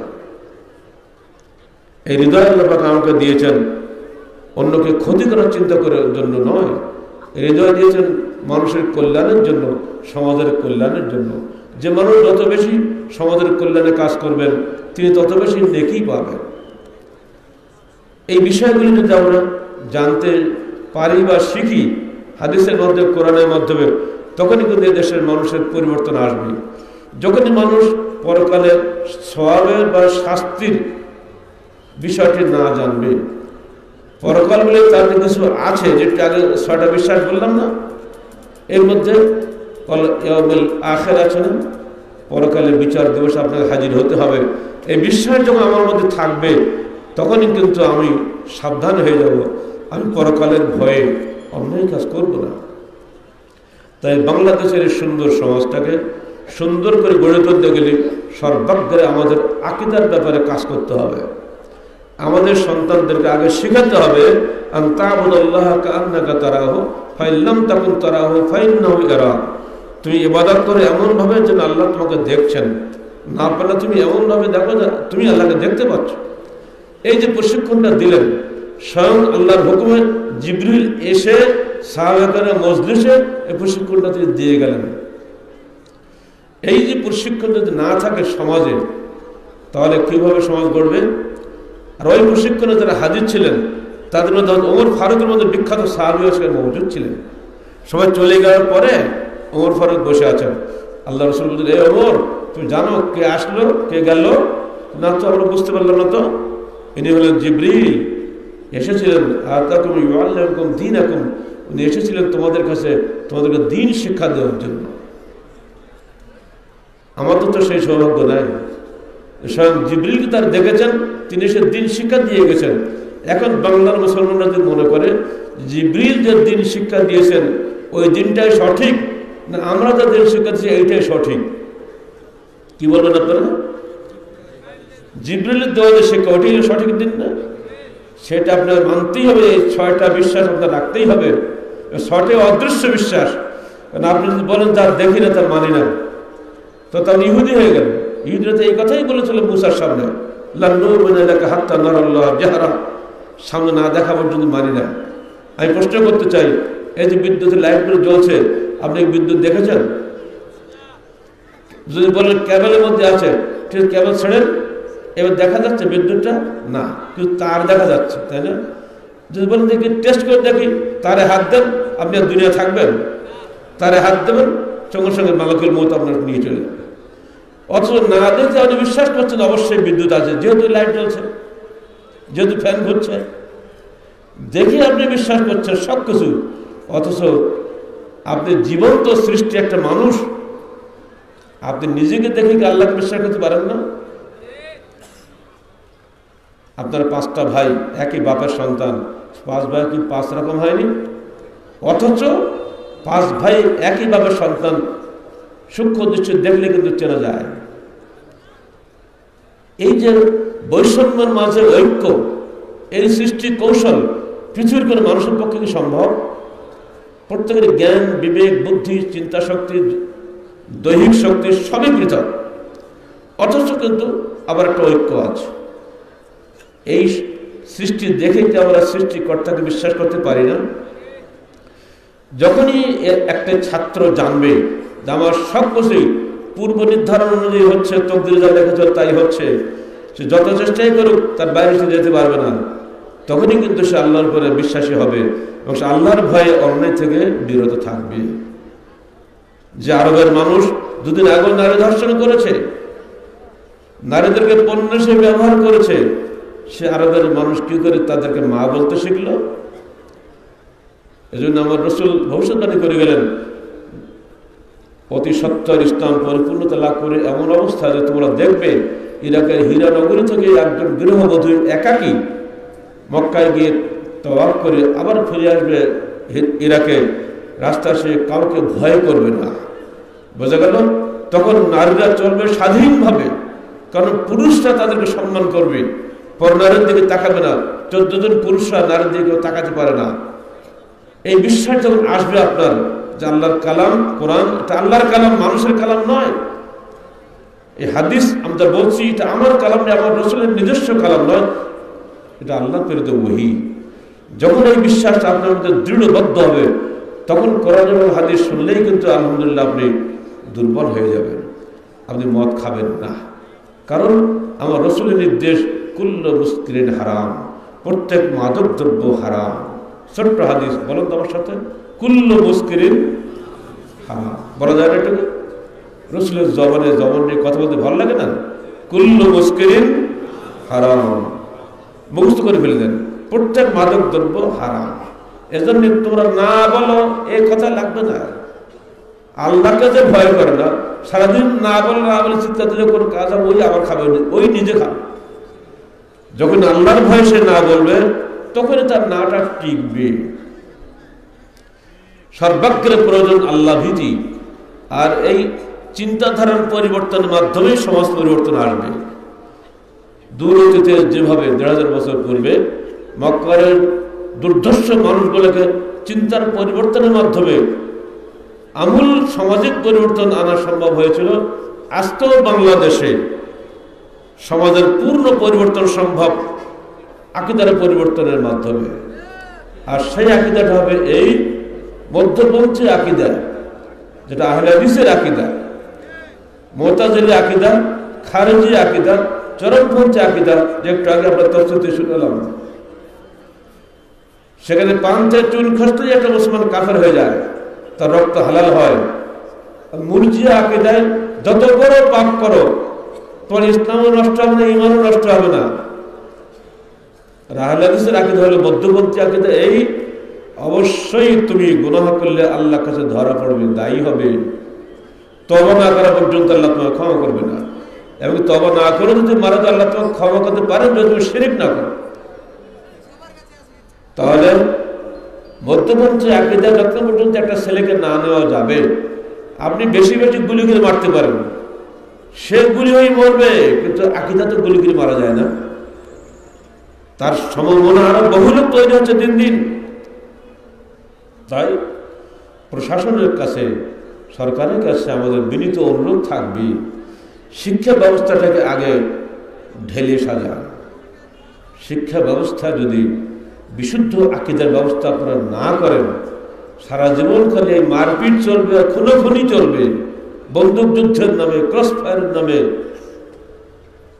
এনকাউন্টারের নামে বিনা বিচারে মানুষ হত্যার মিছিল চলবে, কিন্তু এই আকীদা বিনষ্ট হবে না। আহলে হাদিস আন্দোলন বাংলাদেশ এদেশের যুব সমাজকে বিশুদ্ধ মধ্যপন্থী আকীদায় গড়ে তুলতে চায়। আর এই আকীদা যারা গড়ে উঠবে, ইনশাআল্লাহ তাদের মাধ্যমে সমাজ সংশোধন হবে। এই আকীদা না আনা পর্যন্ত সমাজ সংশোধন হবে না। কোন মৃত মানুষ কখনোই মানুষের উপকার করতে পারে না।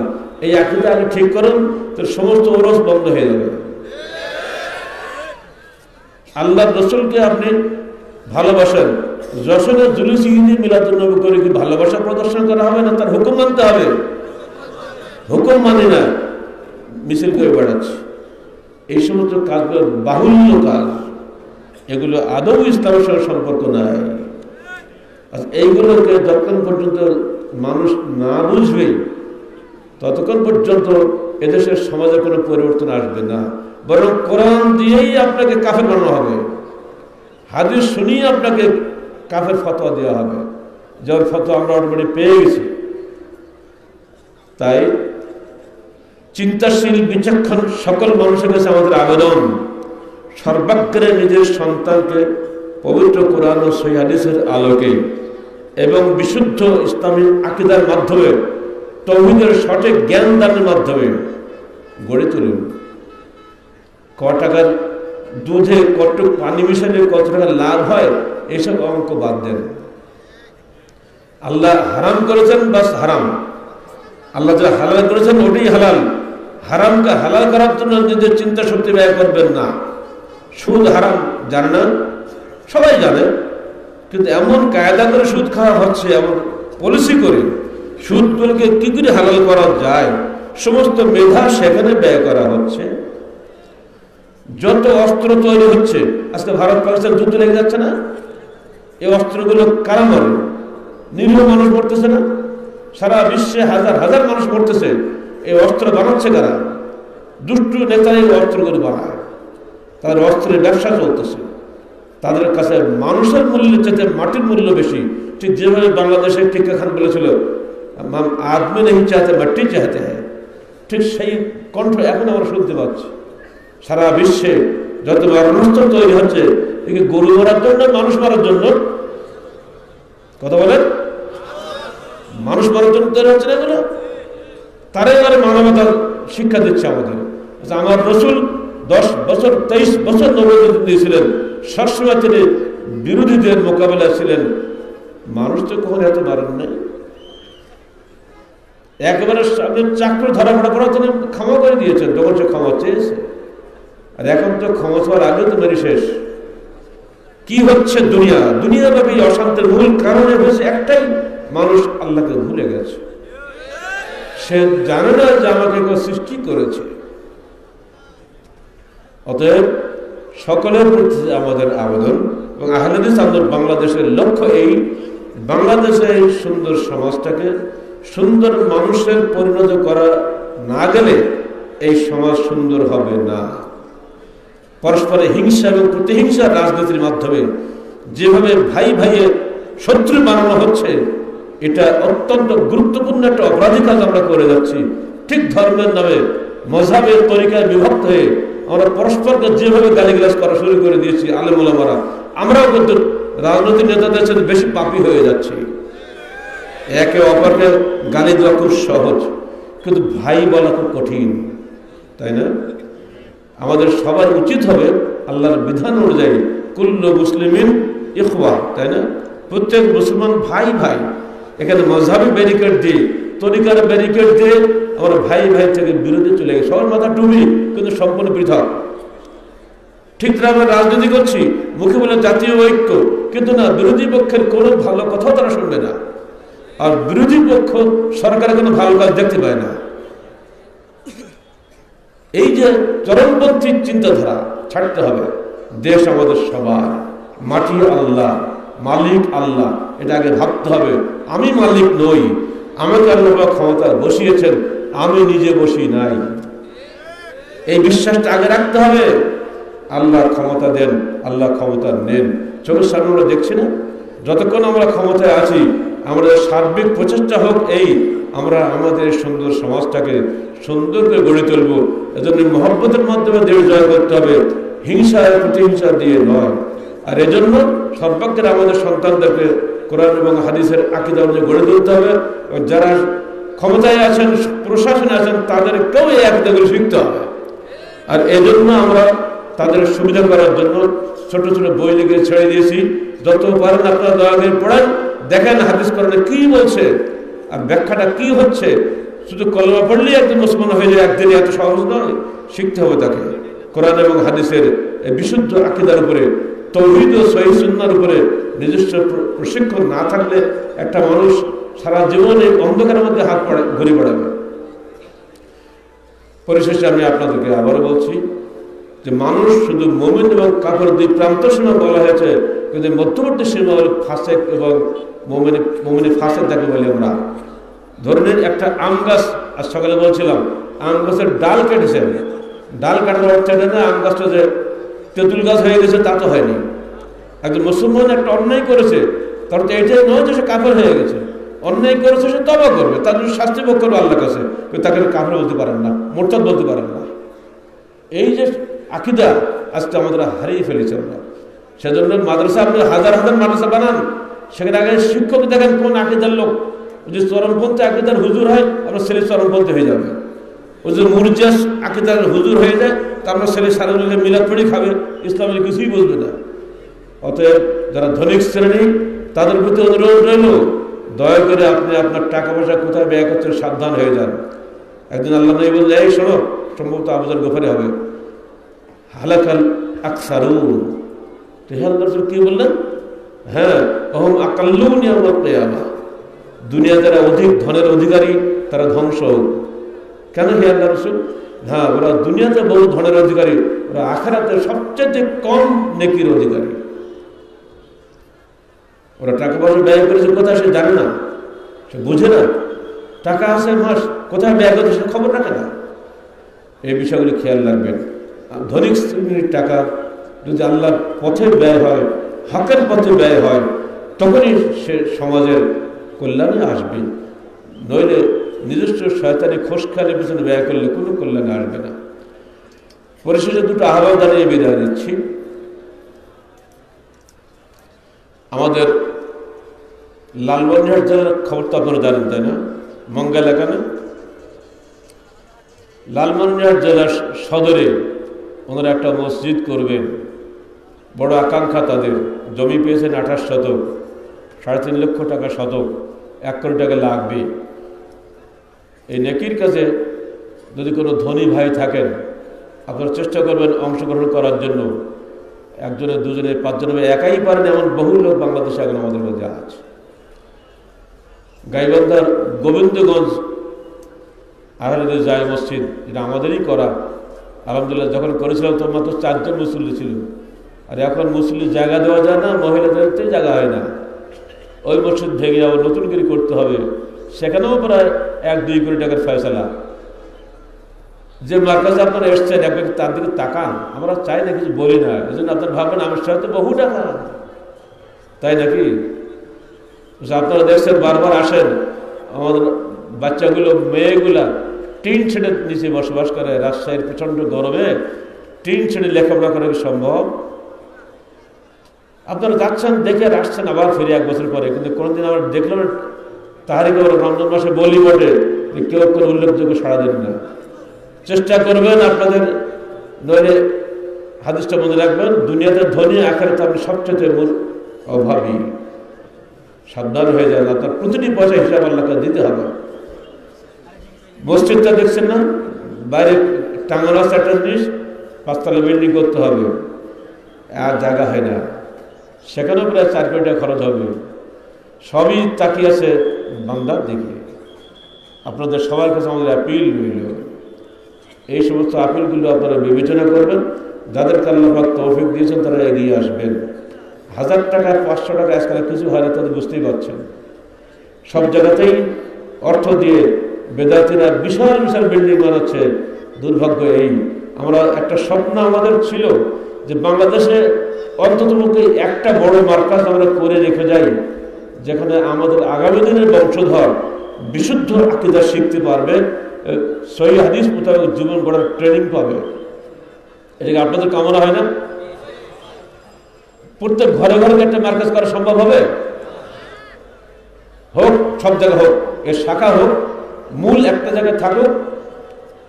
সেজন্য আমরা চাচ্ছিলাম বাংলাদেশের কোনো বিভাগীয় শহরে এই 19 বিঘা সম্পত্তি কারণ নাই এরকম একটা মার্কাজ করা। বলুন আলহামদুলিল্লাহ। আল্লাহ পাক আমাদেরকে এটা দিয়েছেন। বালক শাখায় 10 বিঘা, বালিকা শাখায় 9 বিঘা, পাঁচিল দিয়ে ঘেরা আপনারা দেখেছেন। আমরা চাচ্ছিলাম অন্ততপক্ষে আমাদের জীবদ্দশাতেও যদি আমাদের কাঙ্ক্ষিত স্বপ্ন পূর্ণ হয়, তাহলে আপনারা সারা দেশ থেকে অন্তত 2-3 হাজার ছেলে মেয়ে যেন এখানে পড়তে পারে একসঙ্গে। এখন তো 1,500 আছে, আরো বেশি বেশি যদি শেখে বেশি বেশি লাভ হবে না? সে কোথায় শুধু রাঙামাটি থেকে এখানে বাচ্চারা এসে পড়ে, কোথায় সুনামগঞ্জ থেকে এখানে বাচ্চারা পড়ে। আপনাদেরকে মায়া লাগে না? এখানে যারা ছাত্র তারা অন্যান্য মানুষের মতো নয়, বিশুদ্ধ আকীদা এবং আমল ও জামাতবদ্ধ জীবন তারা এখানে শিখে। আমরা মনে করি সমাজ পরিবর্তনের জন্য মৌলিক বিষয় হলো 3টা: আকীদা এবং আমলের পরিশুদ্ধিতা, নিয়মিত পরিচর্যা। একদিন ওয়াজ করলে কোনদিন সমাজ পরিবর্তন হয় না, হবে? নিয়মিত পরিচর্যা এবং একাকী কোনদিন সফল হয় না। জামাতবদ্ধ প্রচেষ্টা, নবী রাসূলুল্লাহ যেটা করে গিয়েছেন, এই পথেই আমরা চলছি একটা নির্দিষ্ট লক্ষ্যে। আহলে হাদিস বাংলাদেশ এবং বাংলাদেশের যুবসংঘের লক্ষ্য হলো এই সমাজকে সংস্কার করা, সুন্দর সমাজ গঠন করা। এই সুন্দর সমাজ গঠন করার স্বার্থে আমরা আমাদের মার্কাজ গড়ে তুলেছি। আপনাদের সহযোগিতা কাম্য। সারা বাংলাদেশে এবং বাংলাদেশের বাইরেও যারা আছেন সবার কাছে আমাদের একান্ত দাবি, অন্ততপক্ষে আমার হায়াতে একটা বড় কিছু করে দেওয়ার সুযোগ আপনারা আমাদেরকে দেন। নিঃসন্দেহে কোশ্চিনকালেও বিশুদ্ধ ইসলাম কোন সরকারের দ্বারা কায়েম হবে না। দীর্ঘদিনের অভিজ্ঞতার আলোকে আমরা এটা বলে যাচ্ছি। যদি আপনারা বলেন সরকার করবে, তওবা করেন, কোশ্চিনকালেও কোন সরকার এটা করবে না। কারণ বিশুদ্ধ ইসলামের জন্য দরদ তাদেরই থাকে যারা বিশুদ্ধ ইসলামের জন্যই জান মাল সব ত্যাগ করছে, তাদেরই থাকে। সেই লোকগুলো যারা আছে পৃথিবীতে, তাদের প্রতি আমাদের আহ্বান, এগিয়ে আসুন, করুন, কিছু কাজ করে যান, কিছু মানুষ তৈরি করার কারখানা বানিয়ে যান। ইনশাআল্লাহ এটাই কিয়ামতের মাঠে আপনার জন্য নাজাতের ওসিলা হবে। আপনাদের সবাইকে অসংখ্য ধন্যবাদ জানিয়ে, অসুস্থ শরীরের কথা বলছি, ধীরে ধীরে বুঝতে পারছেন কিছুটা। আল্লাহ পাক যেন আমাদের সবাইকে বিশুদ্ধ দ্বীন ও বিশুদ্ধ আকীদার অনুসারী হওয়ার তৌফিক দান করেন। আকুলু কওলি হাযা আস্তাগফিরুল্লাহ লি ওয়া লাকুম ওয়া লিসাইরিল মুসলিমিন। আসসালামু আলাইকুম ওয়া রাহমাতুল্লাহি ওয়া বারাকাতুহু।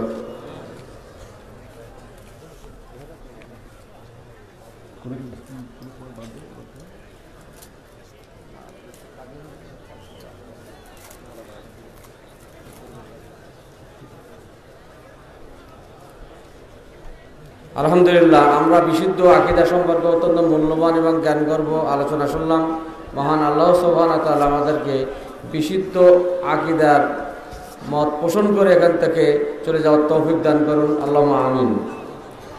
সম্মানিত উপস্থিতি, এ পর্যায়ে রোহিঙ্গা সম্পর্কে একটি সমবেত কণ্ঠে জাগরণে নিয়ে আসছে আল হেরা শিল্পী গোষ্ঠীর সদস্যবৃন্দ।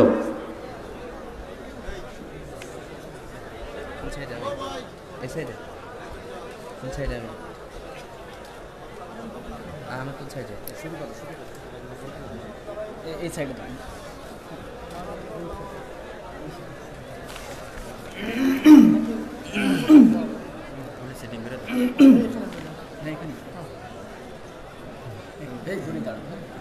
একজন এই পাশে আসছে,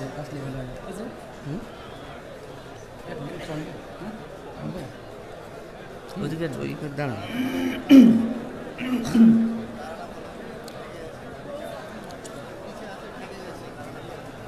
ওকে সামনে দিতে বলছি। আমি বলছি লম্বা একজন এই পাশে আসেন, দ্রুত।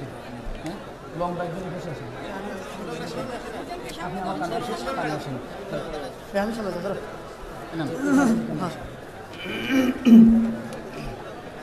আসসালামু আলাইকুম ওয়া রাহমাতুল্লাহি ওয়া বারাকাতুহু।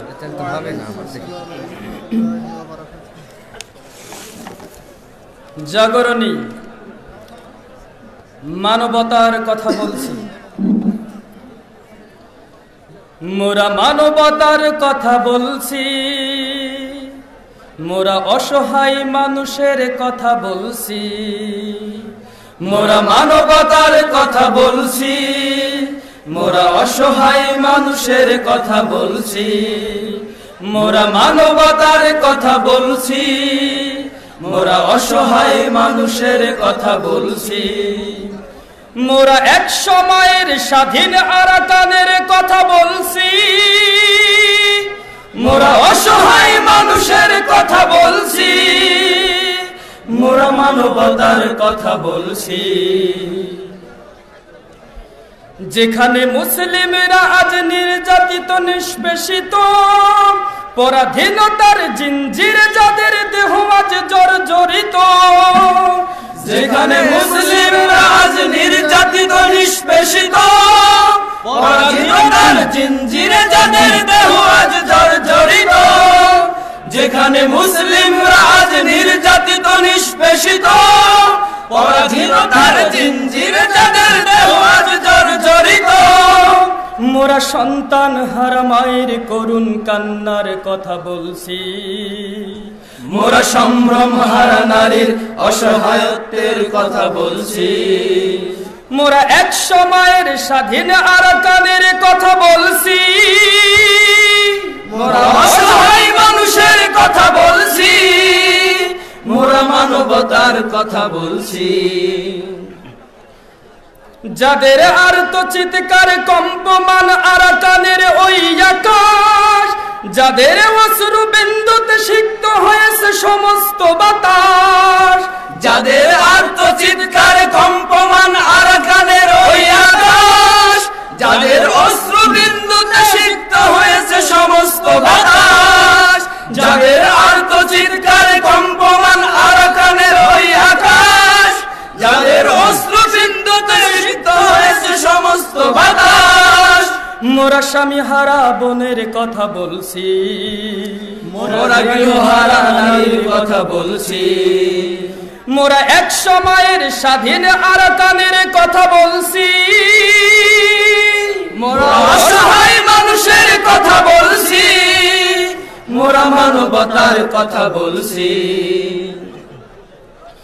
যাদের শেষ ঠাইটুকু আজ আগুনে দগ্ধ, যাদের বেঁচে থাকার সমস্ত পথ আজ রুদ্ধ, যাদের শেষ ঠাইটুকু আজ আগুনে দগ্ধ, যাদের বেঁচে থাকার সমস্ত পথ আজ রুদ্ধ, যাদের শেষ ঠাইটুকু আজ আগুনে দগ্ধ, যাদের বেঁচে থাকার সমস্ত পথ আজ রুদ্ধ। মোরা স্বাধীনতা হারা মানুষের কথা বলছি, মোরা সর্বস্ব হারা মানুষের কথা বলছি, মোরা এক সময়ের স্বাধীন আরাকানের কথা বলছি,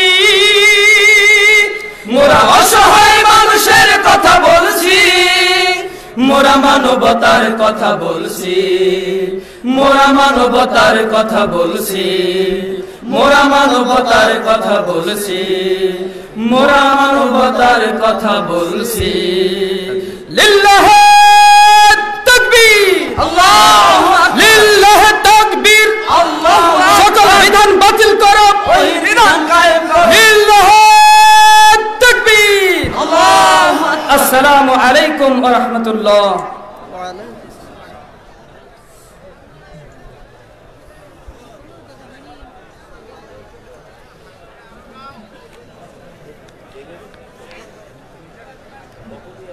সম্মানিত উপস্থিতি,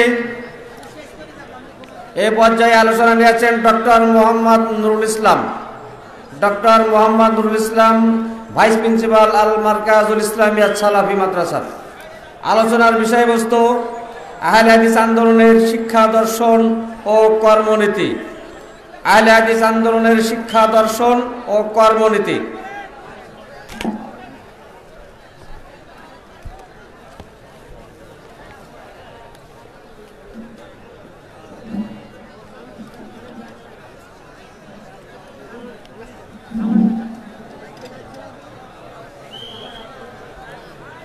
আসসালামু আলাইকুম ওয়া রাহমাতুল্লাহি ওয়া বারাকাতুহু। আলহামদুলিল্লাহ ওয়াসসালাতু ওয়াসসালামু আলা রাসূলিল্লাহ, আম্মা বা'দ। আহলে হাদিস আন্দোলন বাংলাদেশে আয়োজিত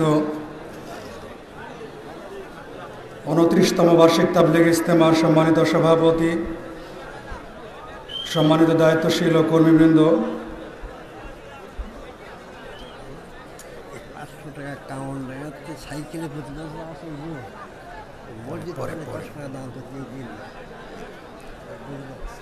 قال الله تعالى في كلامه المجيد وفرقانه الحميد فأعوذ بالله من الشيطان الرجيم بسم الله الرحمن الرحيم اقرأ باسم ربك الذي خلق خلق الإنسان من علق اقرأ وربك الأكرم الذي علم بالقلم علم الإنسان ما لم يعلم।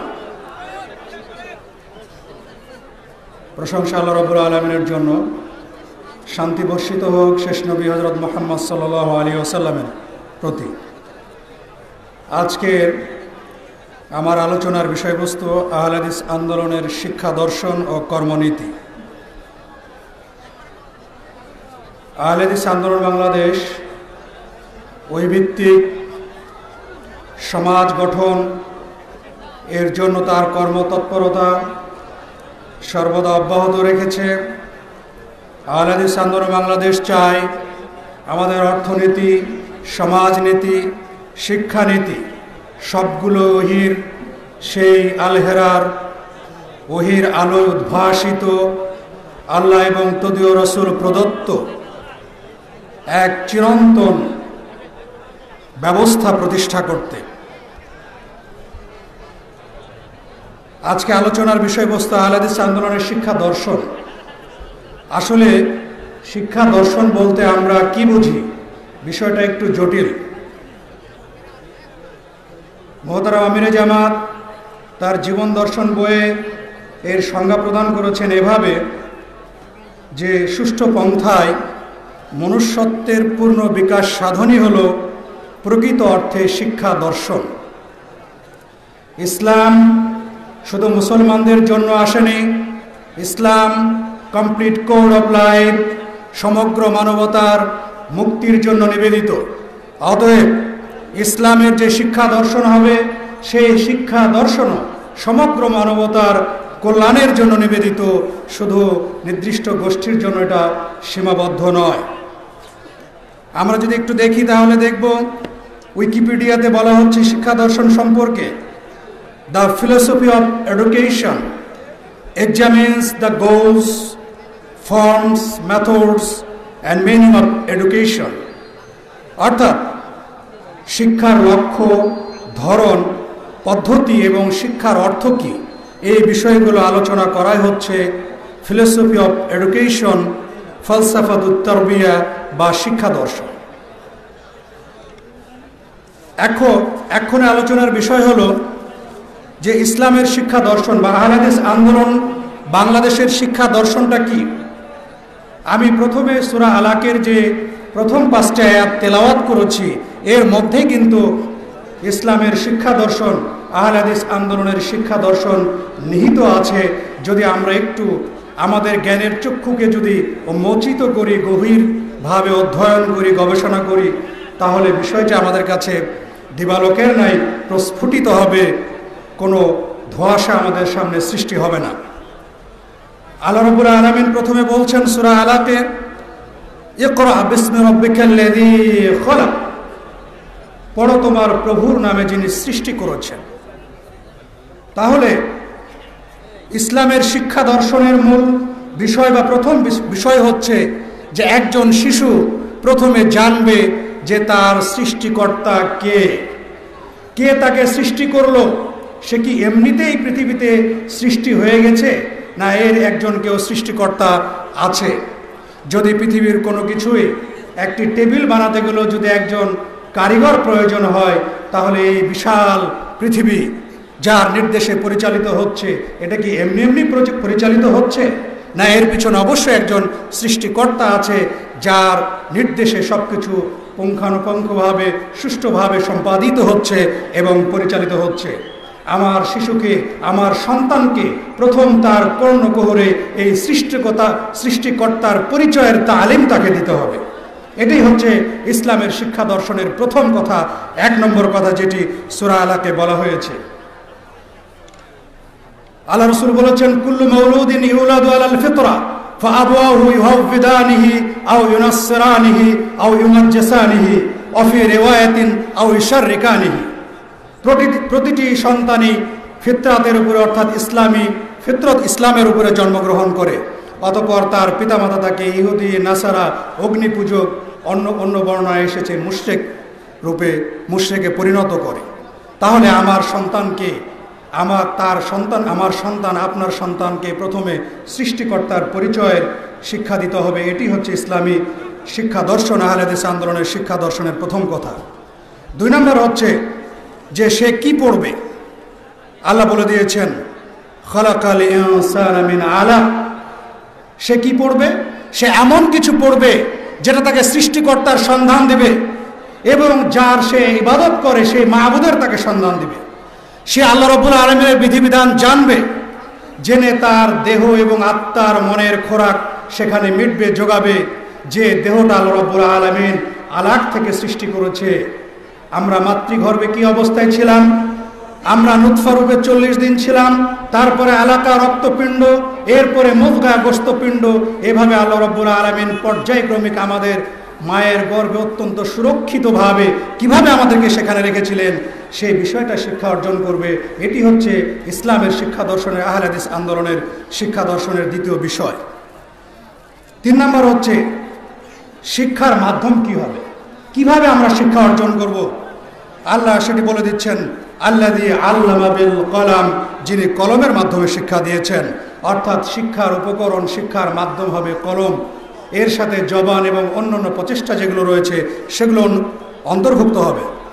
আল্লাহ রাসূল সাল্লাল্লাহু আলাইহি ওয়াসাল্লাম বলছেন, জাহিদুল মুশরিকিনা বিআমওয়ালিকুম ওয়া আনফুসিকুম ওয়া আলসিনাতিকুম। তোমরা মুশরিকদের বিরুদ্ধে জিহাদ করো তোমাদের সম্পদ দ্বারা, তোমাদের জীবন দ্বারা এবং তোমাদের জিহবা দ্বারা। তাহলে আমাদের কথা, কলম এবং সংগঠনের মাধ্যমে যে সংগ্রাম, ওহির সমাজ প্রতিষ্ঠার যে সংগ্রাম আহলে হাদিস আন্দোলন গ্রহণ করেছে, যে সংগ্রাম বাংলাদেশ আহলে হাদিস যুব সংঘ যত রকম বাধা এবং বিপত্তির সামনে আসুক না কেন, ঝড় ঝঞ্ঝার সামনে হিমাদ্রি সম কঠিন দৃঢ়তা প্রদর্শন করে এখনো ময়দানে টিকে আছে এবং ভবিষ্যতেও টিকে থাকবে ইনশাআল্লাহ। যত বাধায় আসুক না কেন, আহলে হাদিস আন্দোলন তার নীতি এবং আদর্শ থেকে কখনোই বিচ্যুত হবে না ইনশাআল্লাহ। যদি বাংলাদেশ আহলে হাদিস যুব সংঘের কর্মীরা, আহলে হাদিস আন্দোলনের একটা মাত্র কর্মী যদি জীবিত থাকে, তাহলে ইনশাআল্লাহ আহলে হাদিস আন্দোলনের এই দাওয়াত অব্যাহত থাকবে ইনশাআল্লাহ। এ বিষয়ে কোনো সন্দেহ নেই। যদি আমাদের আকীদা, আমাদের কর্মনীতি ঠিক থাকে এবং বাতিলের সাথে যদি আমরা আপোষ না করি, তাহলে ইনশাআল্লাহ আমরা ময়দানে টিকে থাকবো, কোনো কিছুই আমাদেরকে দমাতে পারবে না। 4 নম্বর হচ্ছে যে শিক্ষার বিষয়বস্তু কি হবে। আল্লাহ রাব্বুল আলামিন জবাব দিচ্ছেন, আল্লামাল ইনসানা মা লাম ইয়ালাম, যে আল্লাহ শিক্ষা দিয়েছেন যা সে জানতো না। আমরা কিছু জানতাম না, অজ্ঞ ছিলাম। যতটুকু জানি এটা কতটুকু আসলে, ফাওকা কুল্লি যি ইলমিন আলিম, প্রত্যেক জ্ঞানের উপরে জ্ঞানী রয়েছে আর সবার জ্ঞানী মহান রব্বুল আলামিন রয়েছেন। অতএব যে সামান্য জ্ঞান আমাদেরকে প্রদান করা হয়েছে, এই জ্ঞানের জন্য আমরা অহংকার প্রদর্শন করব না, আমরা দাম্ভিকতা প্রদর্শন করব না, বরং জ্ঞান যত বৃদ্ধি হবে, যার যত এলেম হবে, সে তত অবনত হবে, আল্লাহর কাছে সারেন্ডার করবে। যেভাবে একটি ফলবান বৃক্ষ নুয়ে থাকে আর ফলহীন বৃক্ষ উদ্ধত হয়, তার কোনো মূল্য থাকে না। আল্লাহ রাসূল সাল্লাল্লাহু আলাইহি ওয়াসাল্লাম বলছেন, মান তাওয়াযা লিল্লাহি রাফাআহু, যে ব্যক্তি আল্লাহর জন্য নত হয়, নম্র হয়, আল্লাহ রাব্বুল আলামিন তার মর্যাদাকে বৃদ্ধি করে দেন। মানুষ আল্লাহ প্রদত্ত ওহীর জ্ঞান অর্জন করবে, এরপরে তার দুনিয়াবী জীবনের প্রয়োজনের জন্য তার যে সমস্ত জাগতিক জ্ঞান প্রয়োজন সেগুলো সে অবশ্যই অর্জন করবে। সে নিত্য নতুন আবিষ্কার করবে, কিন্তু আল্লাহ রাব্বুল আলামিন কখনো ভুলে যাবে না। যখন সে নতুন কিছু আবিষ্কার করবে, সে কৃতজ্ঞ চিত্তে, আল্লাহর প্রতি ভক্তি গদগদ চিত্তে সে বলবে, রব্বানা মা খালাকতা হাযা বাতিলা, হে আল্লাহ তুমি পৃথিবীর কোনো কিছু অনর্থক সৃষ্টি করোনি, সুবহানাকা ফাকিনা আযাবান নার, মহাপবিত্র তুমি আল্লাহ, অতএব আমাদেরকে জাহান্নামের আগুন থেকে বাঁচাও।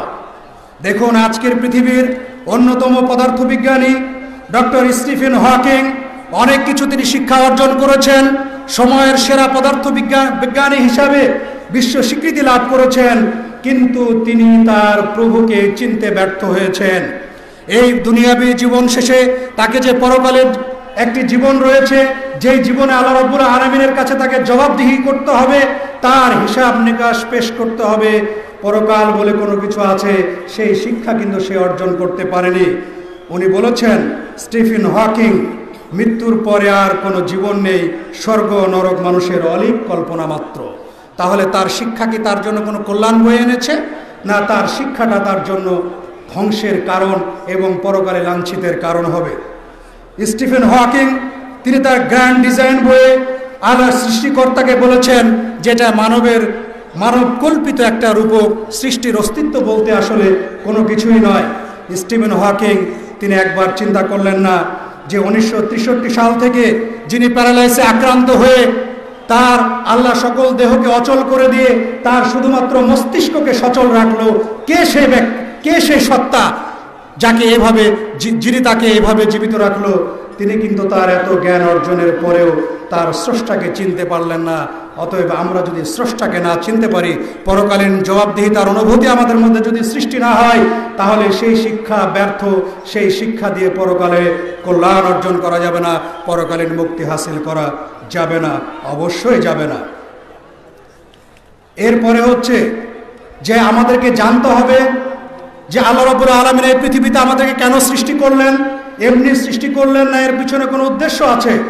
আল্লাহ সূরা জারিয়াতের 56 নম্বর আয়াতে বলছেন যে আমা খালাকতুল জিন্না ওয়াল ইনসা ইল্লা লিয়াবুদুন, আমি জিন এবং ইনসানকে আমার ইবাদত করার জন্য, আমার দাসত্ব করার জন্য সৃষ্টি করেছি। সুতরাং ইসলামের শিক্ষা দর্শন, আহলে হাদিস আন্দোলনের শিক্ষা দর্শন মানুষকে আল্লাহর দাসত্ব করতে শেখায়, শয়তানের দাসত্ব করতে শেখায় না। যদি শয়তানের দাসত্ব করতে শেখায়, তাহলে সেই শিক্ষা আমাদের জন্য ব্যর্থতা অন্য কিছুই বয়ে নিয়ে আসবে না। সেটা আমাদেরকে অবশ্যই খেয়াল রাখতে হবে। 6 নম্বর হচ্ছে শিক্ষা দর্শনের 6 নম্বর বিষয় হচ্ছে আল্লাহর বিধান আমরা কোথায় পাবো? যে আল্লাহর বিধিবিধান অনুযায়ী আমাদের জীবন পরিচালিত হবে, সেই বিধান আমরা কোথায় থেকে পাবো? আল্লাহ উত্তর দিয়ে দিয়েছেন সূরা রহমানে, আর রহমান আল্লামাল কোরআন, পরম করুণাময় তিনি কোরআন শিক্ষা দিয়েছেন।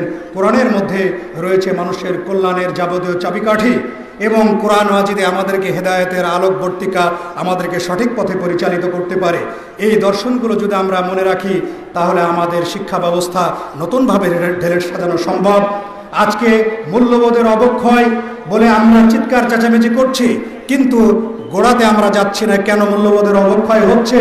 সেই ব্রিটিশদের চাপিয়ে দেওয়া শিক্ষা ব্যবস্থায় আমরা নিষ্পেষিত হচ্ছি, আমরা সেই শিক্ষা ব্যবস্থা থেকে বেরোতে পারছি না। কোরআন এবং সহিহ সুন্নাহর আলোকে আমাদের শিক্ষা ব্যবস্থাকে ঢেলে সাজাতে পারছি না। সম্মানিত সুধী মণ্ডলী, আহলে হাদিস আন্দোলন বাংলাদেশের শিক্ষা দর্শন সম্পর্কে আলোচনা করলাম। এবার আহলে হাদিস আন্দোলনের শিক্ষানীতি বা কর্মনীতি কি, সেই বিষয়ে কিছু আলোচনা করা দরকার। এ বিষয়ে আমরা বলতে চাই যে উচ্চ নৈতিকতা সম্পন্ন, যোগ্য, দক্ষ ও দেশপ্রেমিক জনশক্তি তৈরি করাই হচ্ছে শিক্ষার জাতীয় লক্ষ্য। অতএব এই লক্ষ্য অর্জনের জন্য তাওহীদ, রিসালাত এবং আখিরাত ভিত্তিক জাতীয় শিক্ষানীতি নির্ধারণ করতে হবে। যদি তাওহীদ, রিসালাত এবং আখিরাত ভিত্তিক শিক্ষানীতি না গড়ে ওঠে, তাহলে এই শিক্ষানীতি আমাদের জন্য কোনো ফলপ্রসূ হবে না। আমির জামাত তার দিগদর্শন বইয়ের মধ্যে সুন্দর করে বলেছেন যে মুসলিম জীবনের চলার পথে দুটি প্রধান আলোকস্তম্ভ হলো তাওহীদ ও রিসালাত। দুটি রেলপথের একটি না থাকলে বা দুর্বল হলে যেমন রেলগাড়ি চলে না, তাওহীদ ও রিসালাতের যে কোনো একটির উপরে বিশ্বাস ও আমল না থাকলে মুমিনের জীবন গাড়ি তেমনি অচল হয়ে যায়। সুতরাং তাওহীদ, রিসালাত ও আখিরাত ভিত্তিক শিক্ষানীতি আমাদেরকে প্রবর্তন করতে হবে। এই লক্ষ্যে আমাদের কিছু কর্মসূচি রয়েছে। সেগুলো হলো 1 নম্বর,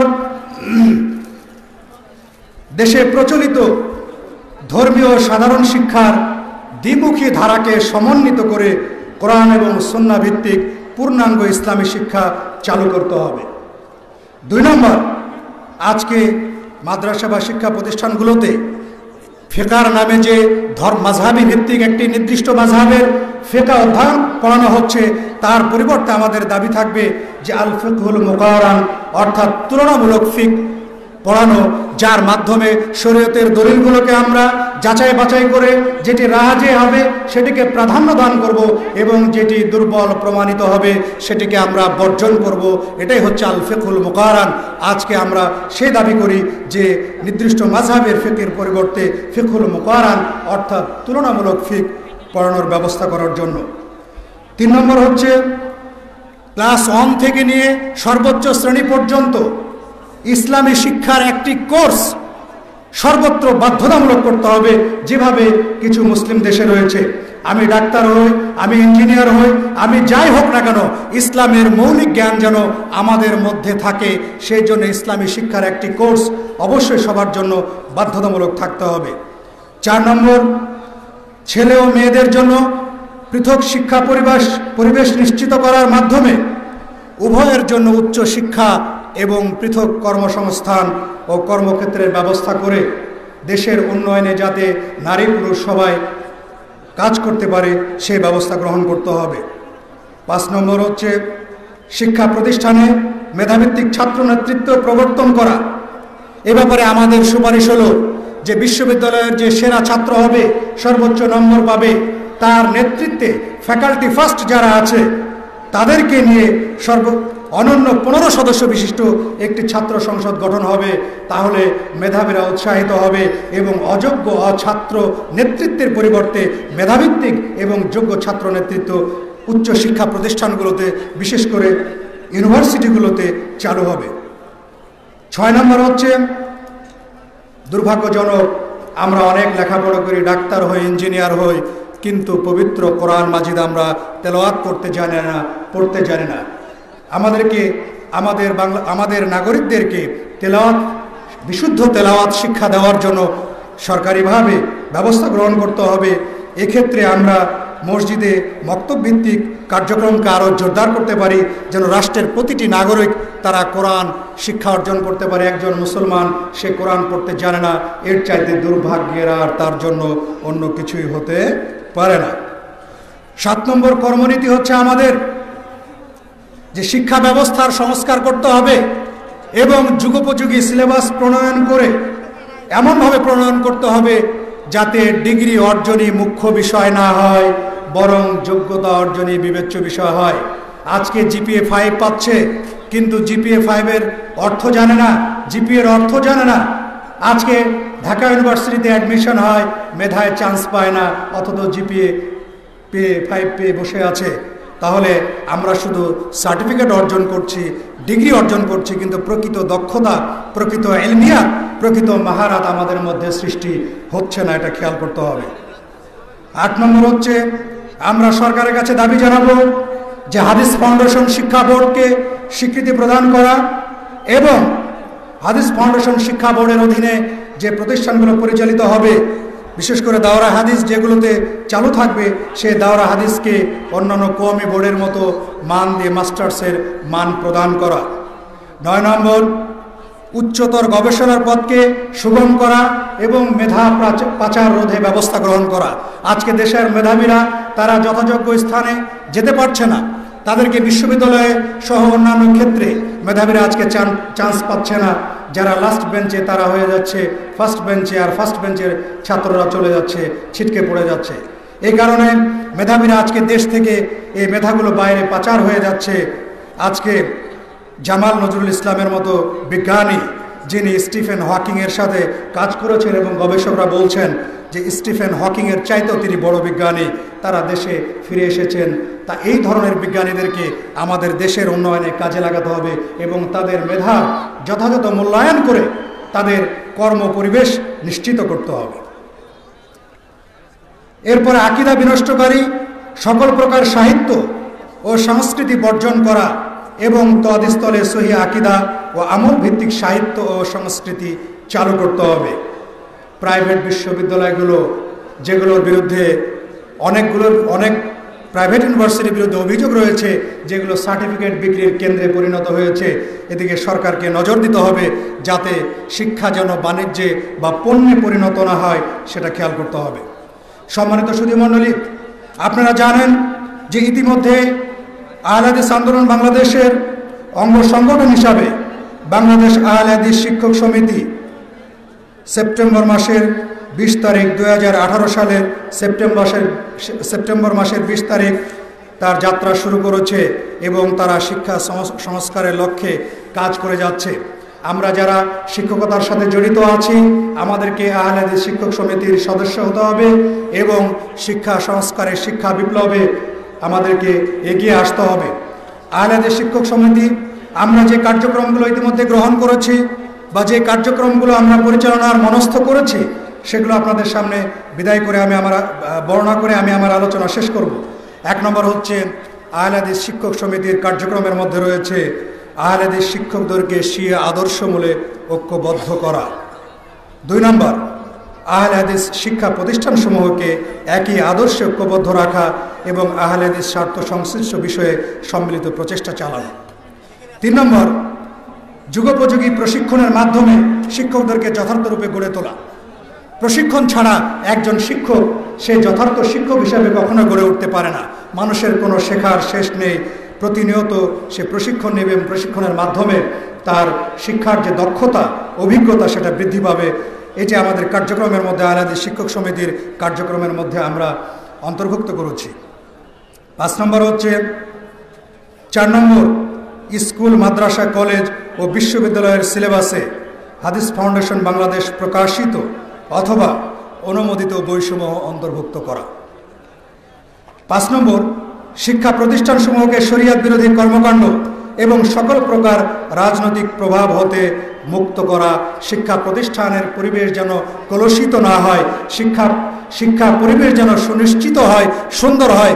আমরা আমাদের ছেলেমেয়েরা যেন ইউনিভার্সিটি, কলেজ, বিশ্ববিদ্যালয়, মাদ্রাসায় গিয়ে যাবতীয় রাজনৈতিক হানাহানি থেকে মুক্ত হয়ে তারা সুন্দর পরিবেশে লেখাপড়া করতে পারে, সেই কার্যক্রম এবং সেই দাবি আমরা গ্রহণ করেছি। 6 নম্বর, শিক্ষা বোর্ডসমূহের গ্রন্থ প্রণয়ন কমিটিতে আহলে হাদিস লেখকদের অন্তর্ভুক্ত করার প্রচেষ্টা চালানো। আহলে হাদিস যে শিক্ষা প্রতিষ্ঠানের যে সিলেবাস তৈরি হয়, সেখানে কোনো আহলে হাদিস লেখক নাই, অতএব আমাদের দাবি থাকবে এবং আহলে হাদিস শিক্ষক সমিতির কার্যক্রমের মধ্যে যে আহলে হাদিস লেখকদেরকে এই গ্রন্থ প্রণয়ন কমিটিতে অন্তর্ভুক্ত করতে হবে।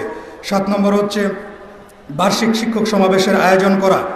আশা করি আজকের যে কথাগুলো আমরা বললাম, যে আহলে হাদিস আন্দোলন বাংলাদেশের শিক্ষা দর্শন এবং কর্মনীতি কী, এবং ইতিমধ্যে আপনাদেরকে আমরা অবগত করলাম যে বাংলাদেশ আহলে হাদিস শিক্ষক সমিতি গঠিত হয়েছে, তার কার্যক্রম শুরু হয়েছে। ইনশাআল্লাহ ইজতেমার পরে এর কার্যক্রম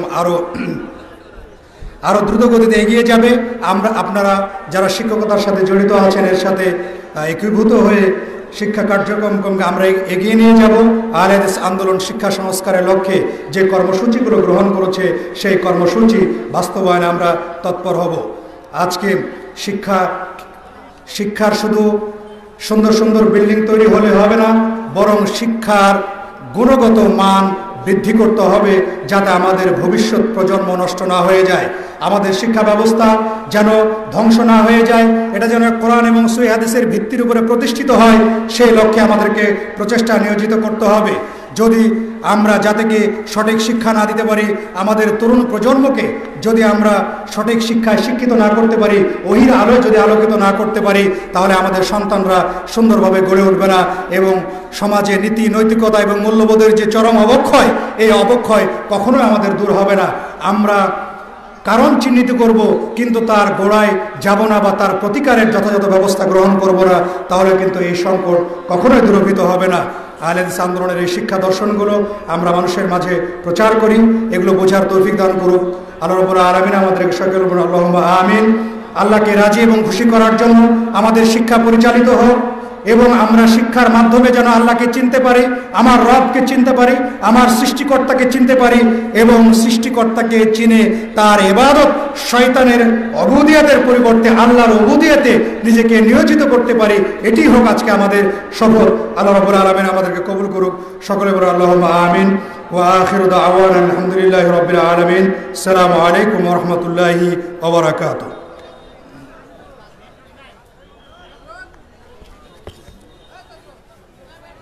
একটি ঘোষণা,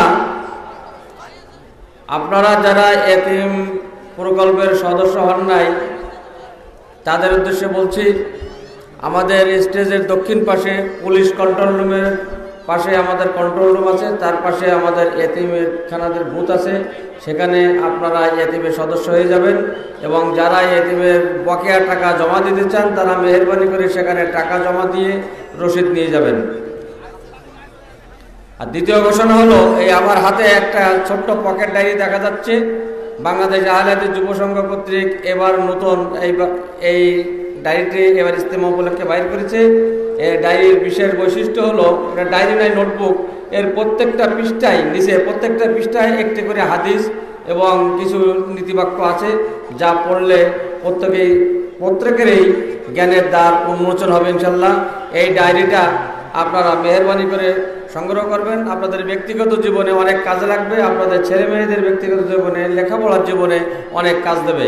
এটা পাওয়া যাবে হাদিস ফাউন্ডেশনের বুক স্টলগুলিতে।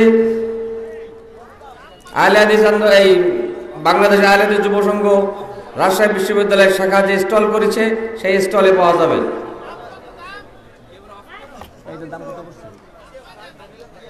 এইটার দাম কত পড়ছে?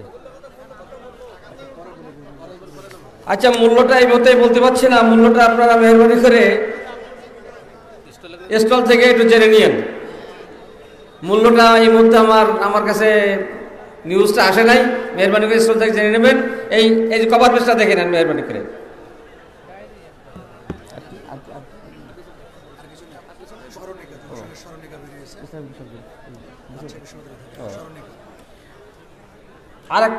আরেকটি বিষয়, বাংলাদেশ আহলে হাদিস যুব সংঘ রাজশাহী বিশ্ববিদ্যালয় শাখা থেকে স্মরণিকা বাহির করছে ইজতেমা উপলক্ষে। আপনারা আমাদের হাদিস ফাউন্ডেশন স্টল এবং বিশ্ববিদ্যালয়ের স্টল থেকে আপনারা সেগুলো মেহেরবানি করে সংরক্ষণ করবেন। আমাদের ভেতরে অনেকেই ঘুমিয়ে পড়েছেন, আমরা মনে হয় এবার একটু সবাইকে আশেপাশে যারা আছে একটু জাগ্রত করে তুলি নাকি। আমাদের অনেক আলোচক এখনো আছেন, রাত্র 1:30টা পর্যন্ত চলবে, ভালো ভালো আলোচক আছেন। তবে আমরা একটু সবাই তাকবীর ধরে দিয়ে সবাইকে যে যার পাশে আসে সবাই উঠিয়ে দেই নাকি। লিল্লাহি তাকবীর, লিল্লাহি তাকবীর। সকল বিধান বাতিল করো, ওহির বিধান কায়েম করো। মুক্তির একই পথ, দাওয়াত ও জিহাদ। লিল্লাহি তাকবীর। সম্মানিত উপস্থিতি, এই পর্যায়ে পবিত্র কোরআন ও সহিহ হাদিস থেকে অত্যন্ত মূল্যবান ও জ্ঞানগর্ভ আলোচনা নিয়ে আসছেন শেখ মোহাম্মদ শরীফুল ইসলাম বাহরাইন। শেখ মোহাম্মদ শরীফুল ইসলাম বাহরাইন প্রবাসী। আলোচনার বিষয়বস্তু আহলে হাদিসের পরিচয় ও বিরোধীদের অভিযোগ সমূহের জবাব। আহলে হাদিসের পরিচয় ও বিরোধীদের অভিযোগ সমূহের জবাব।